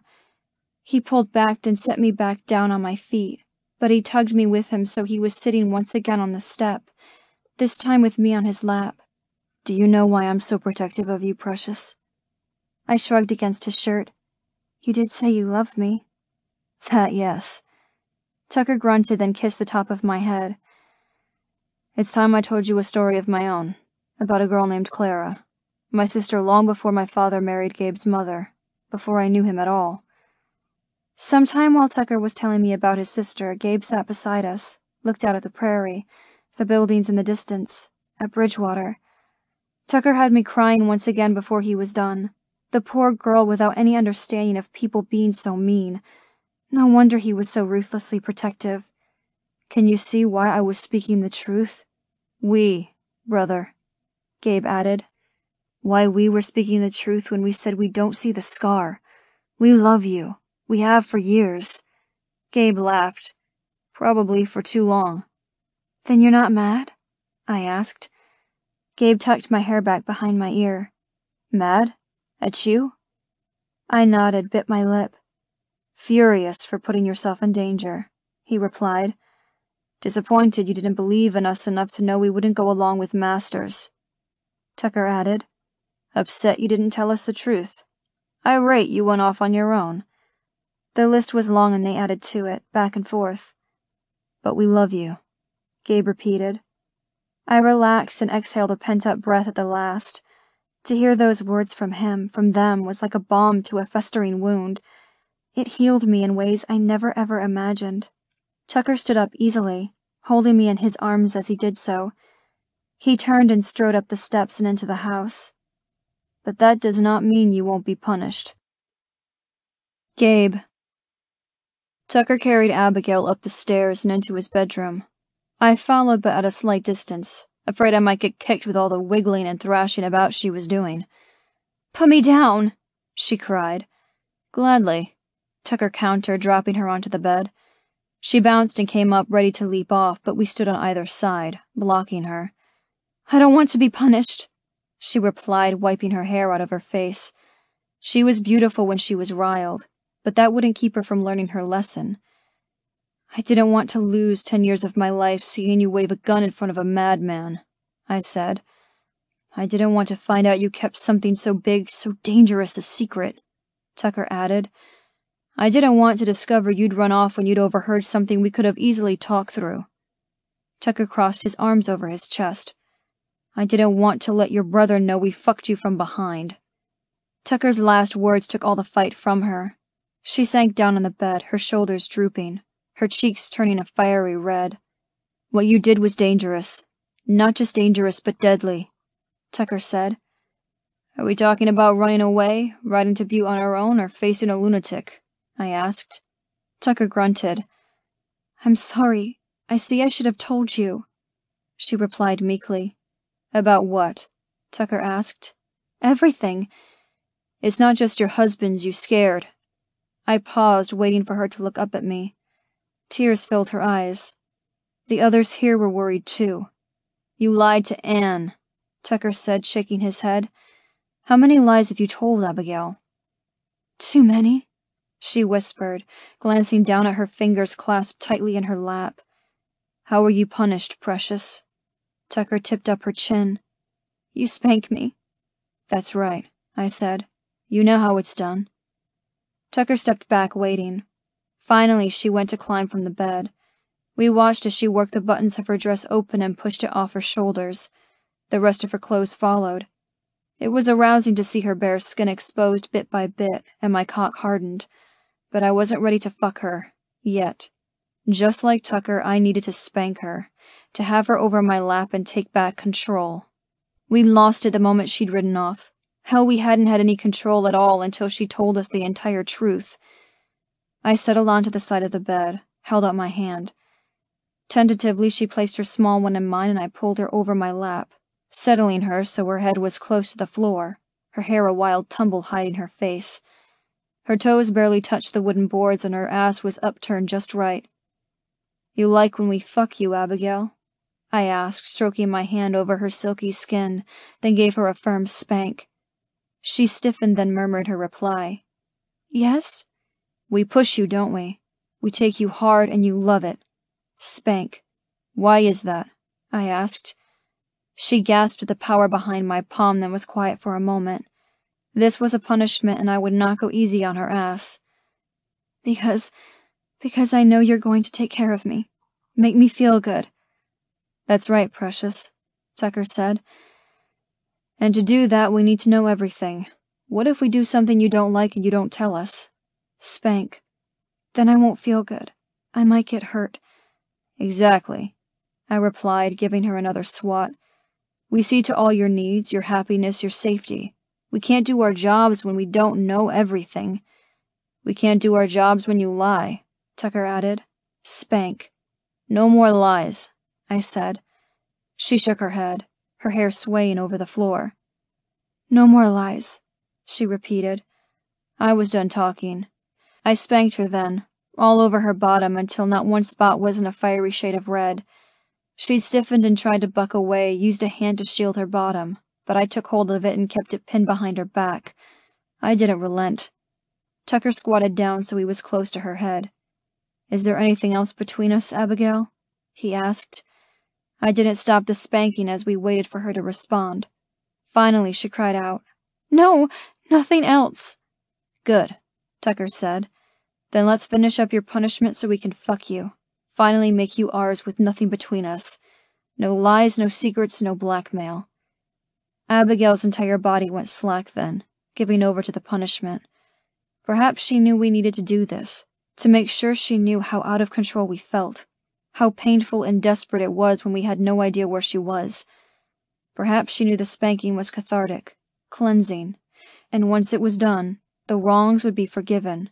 It would all be in the past. I finally stopped, stroked over her heated flesh. 10 more from me, Precious. Then we'll be done. Tucker spanked her then so she would know any consequence would be managed by both of us. When we were done, when her tears fell unabated, I pulled her up onto my lap. While she hissed against the contact of her ass against my thigh, she didn't complain. Part your thighs, I murmured, kissing her hair. She did as I asked immediately. Tucker stroked his fingers over her pussy, met my eyes. She's dripping wet.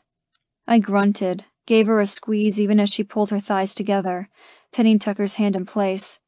When she realized it was the opposite of what she wanted, she spread them again. Tucker grinned, lifted his slick fingers to his mouth and licked them clean. Perhaps that wasn't a punishment after all, not if it made you all wet and aroused, I said. She shook her head, brushed her hair back from her tear-stained face. I didn't like it. Your body says otherwise, but I'm glad you're so eager for us. Can you feel my cock? I asked. Shifting my hips, I pressed against her. My need for her couldn't be hidden. She nodded. Do you want our cocks? I asked. She nodded again. Both of them, at the same time, Tucker added. She looked up at Tucker. You mean one in my pussy and one in my ass? I almost came in my pants at her question. Yes. Tucker growled. Yes, she whispered. Tucker stepped back and I stood, turned around and tossed Abigail onto the bed. As my brother stripped off his clothes, I went to the dresser to grab the small jar of lubricant. While her pussy dripped copiously, her ass needed additional lubrication to take our cocks easily and with only pleasure. Although she discovered she liked a hint of pain with her fucking, it would not be this kind. Tucker climbed onto the bed, lay down on his back and tugged Abigail on top of him. He stroked her dark hair back as it swung down over their faces. There's nothing between us now. No secrets. In just a minute there will be nothing between our bodies either. Tucker kissed her then, and I heard her whimper. Dropping the jar onto the bed, I stripped and joined them, stroked my hand down her spine. You're what connects us all, Abigail. We can't be a family without you. We can't be one without you. Abigail lifted her head as Tucker's hands moved to her hips, lifted her so she was just above his cock. Ride me, Precious. Biting her lip, Abigail shifted a bit to align Tucker's cock with her entrance, then dropped down, taking him into her in one plunging stroke. Her head fell back, her hair dangling long down her back. As I opened the jar and coated my fingers in the slippery substance, I watched them fuck. When Tucker pulled her back down for a kiss, I knew it was time to ready her. Placing my slick fingers at her tiny rosebud, I coated the virgin entrance with the lubricant, circling the tender flesh, then slowly pushing one finger in. Tucker continued to lift and lower his hips, fucking her with the short movements as they kissed, while I began to move my finger in and out of her tight ass. She gasped and moaned at the intrusion but didn't object. Because of this, I carefully added a second finger, scissoring them inside of her to stretch her open. My cock was thick, and I would go so deep, but the fingers were good preparation. I would ensure she was slick inside. When I added a third finger, Abigail cried out my name. I smiled. Like that? Yes, please, she begged. God, she was so fucking brazen. How had we ever imagined her to be timid or fearful when it came to something like this? She wanted it. No, by the way she was wiggling her hips, she needed it. She cried out when I slipped my fingers free. No! Shh, I crooned, dipping my fingers into the jar and coating my cock liberally with a lubricant. Eager, are you, precious? Tucker asked, his voice rough. His hands came up and cupped her breasts, plucked at the tight tips. Tucker! She cried, thrusting forward so she filled his palms. Moving into place, I gripped the base of my cock and aligned it with her prepared and slick asshole. Pressing against it, she tightened, denying me entrance. Relax, I said, nudging her patiently. She would open for me. Perhaps a little pinch? Tucker asked, just before he tightened his grip on her nipples. Oh, God, she cried. She just got wetter, Tucker commented, pinching her again. She still wouldn't relent as I pressed against her. How about this? Tucker asked, bringing his palm down on her reddened bottom. It wasn't overly hard, but she stiffened between us. Fuck, she just about strangled my cock. That's not going to help me get into her, I replied. Tucker said. Then how about this? I knew he touched her clit when I reached between them. All at once her whole body went lax and I pressed once again. Slowly she flowered open for me, stretching wider and wider for the flared head of my cock. With the slickness from the lubrication, it took just that little bit of relaxation to allow me entrance. I slipped inside, my cock head filling her. She groaned before she turned her head and looked at me over her shoulder. A fine sheen of sweat coated her skin, and her cheeks were beautifully flushed. Yes, I'm in. So full, she replied, and her eyes slipped closed as I pushed forward. She was so tight, like nothing I'd ever felt before. Through the thin membrane separating us, I could feel Tucker's cock moving in and out of her. Finding a rhythm, I slowly fucked her deeper and deeper until she took all of me. Only when she had every inch of me did I still. You're claimed, Abigail Landry, I said, kissing her shoulder. Ours, Tucker added. Nothing between us. Yours, she murmured, and I gave myself over to my wife. Gave her everything. Chapter 11. Abigail. I was being fucked by both of my husbands, together, at the same time. It wasn't Gabe in my mouth and Tucker in my pussy. They were filling my ass and pussy. I was so full I was overwhelmed. These men surrounded me, filled me, claimed me. There wasn't an inch between us. They were mine. I was theirs. The feeling of taking both of them was so intense. I felt stretched, used, but the feelings their attentions brought about were worth it. Even the slight burning of being so open to them only added to the pleasure. Even my tingling sore bottom added to it. Each time Gabe shifted his hips, he bumped the tender flesh. And when Tucker cupped my breasts and pinched my nipples, there wasn't 1 inch of me they didn't control, didn't pay attention to, didn't love. Somehow they knew exactly what I wanted, what I needed, and gave it to me. Taking them both like this was just as Gabe said. I was the one who connected the three of us. They were claiming me, but I was the one with the power. I was the center of it all. Without me, we were nothing. I understood then, as they moved in and out of me, that I needed their punishments as well as their loving, and their attention, stern or otherwise, was all because they loved me. They might be big brutes of men, but they had tender hearts, and I could wound them perhaps even more easily than they could me. I wanted this feeling, this need I had for them to last forever. It was my choice. I could be as I was now, between them, linking them, claiming them both. Or I could live alone. I choose love. I choose pleasure. I choose them. And so I wiggle my hips. Not that I could do more than that impaled on two big cocks, letting them know I was ready for more. They'd held back and I knew it, but I could feel their desires were reined in.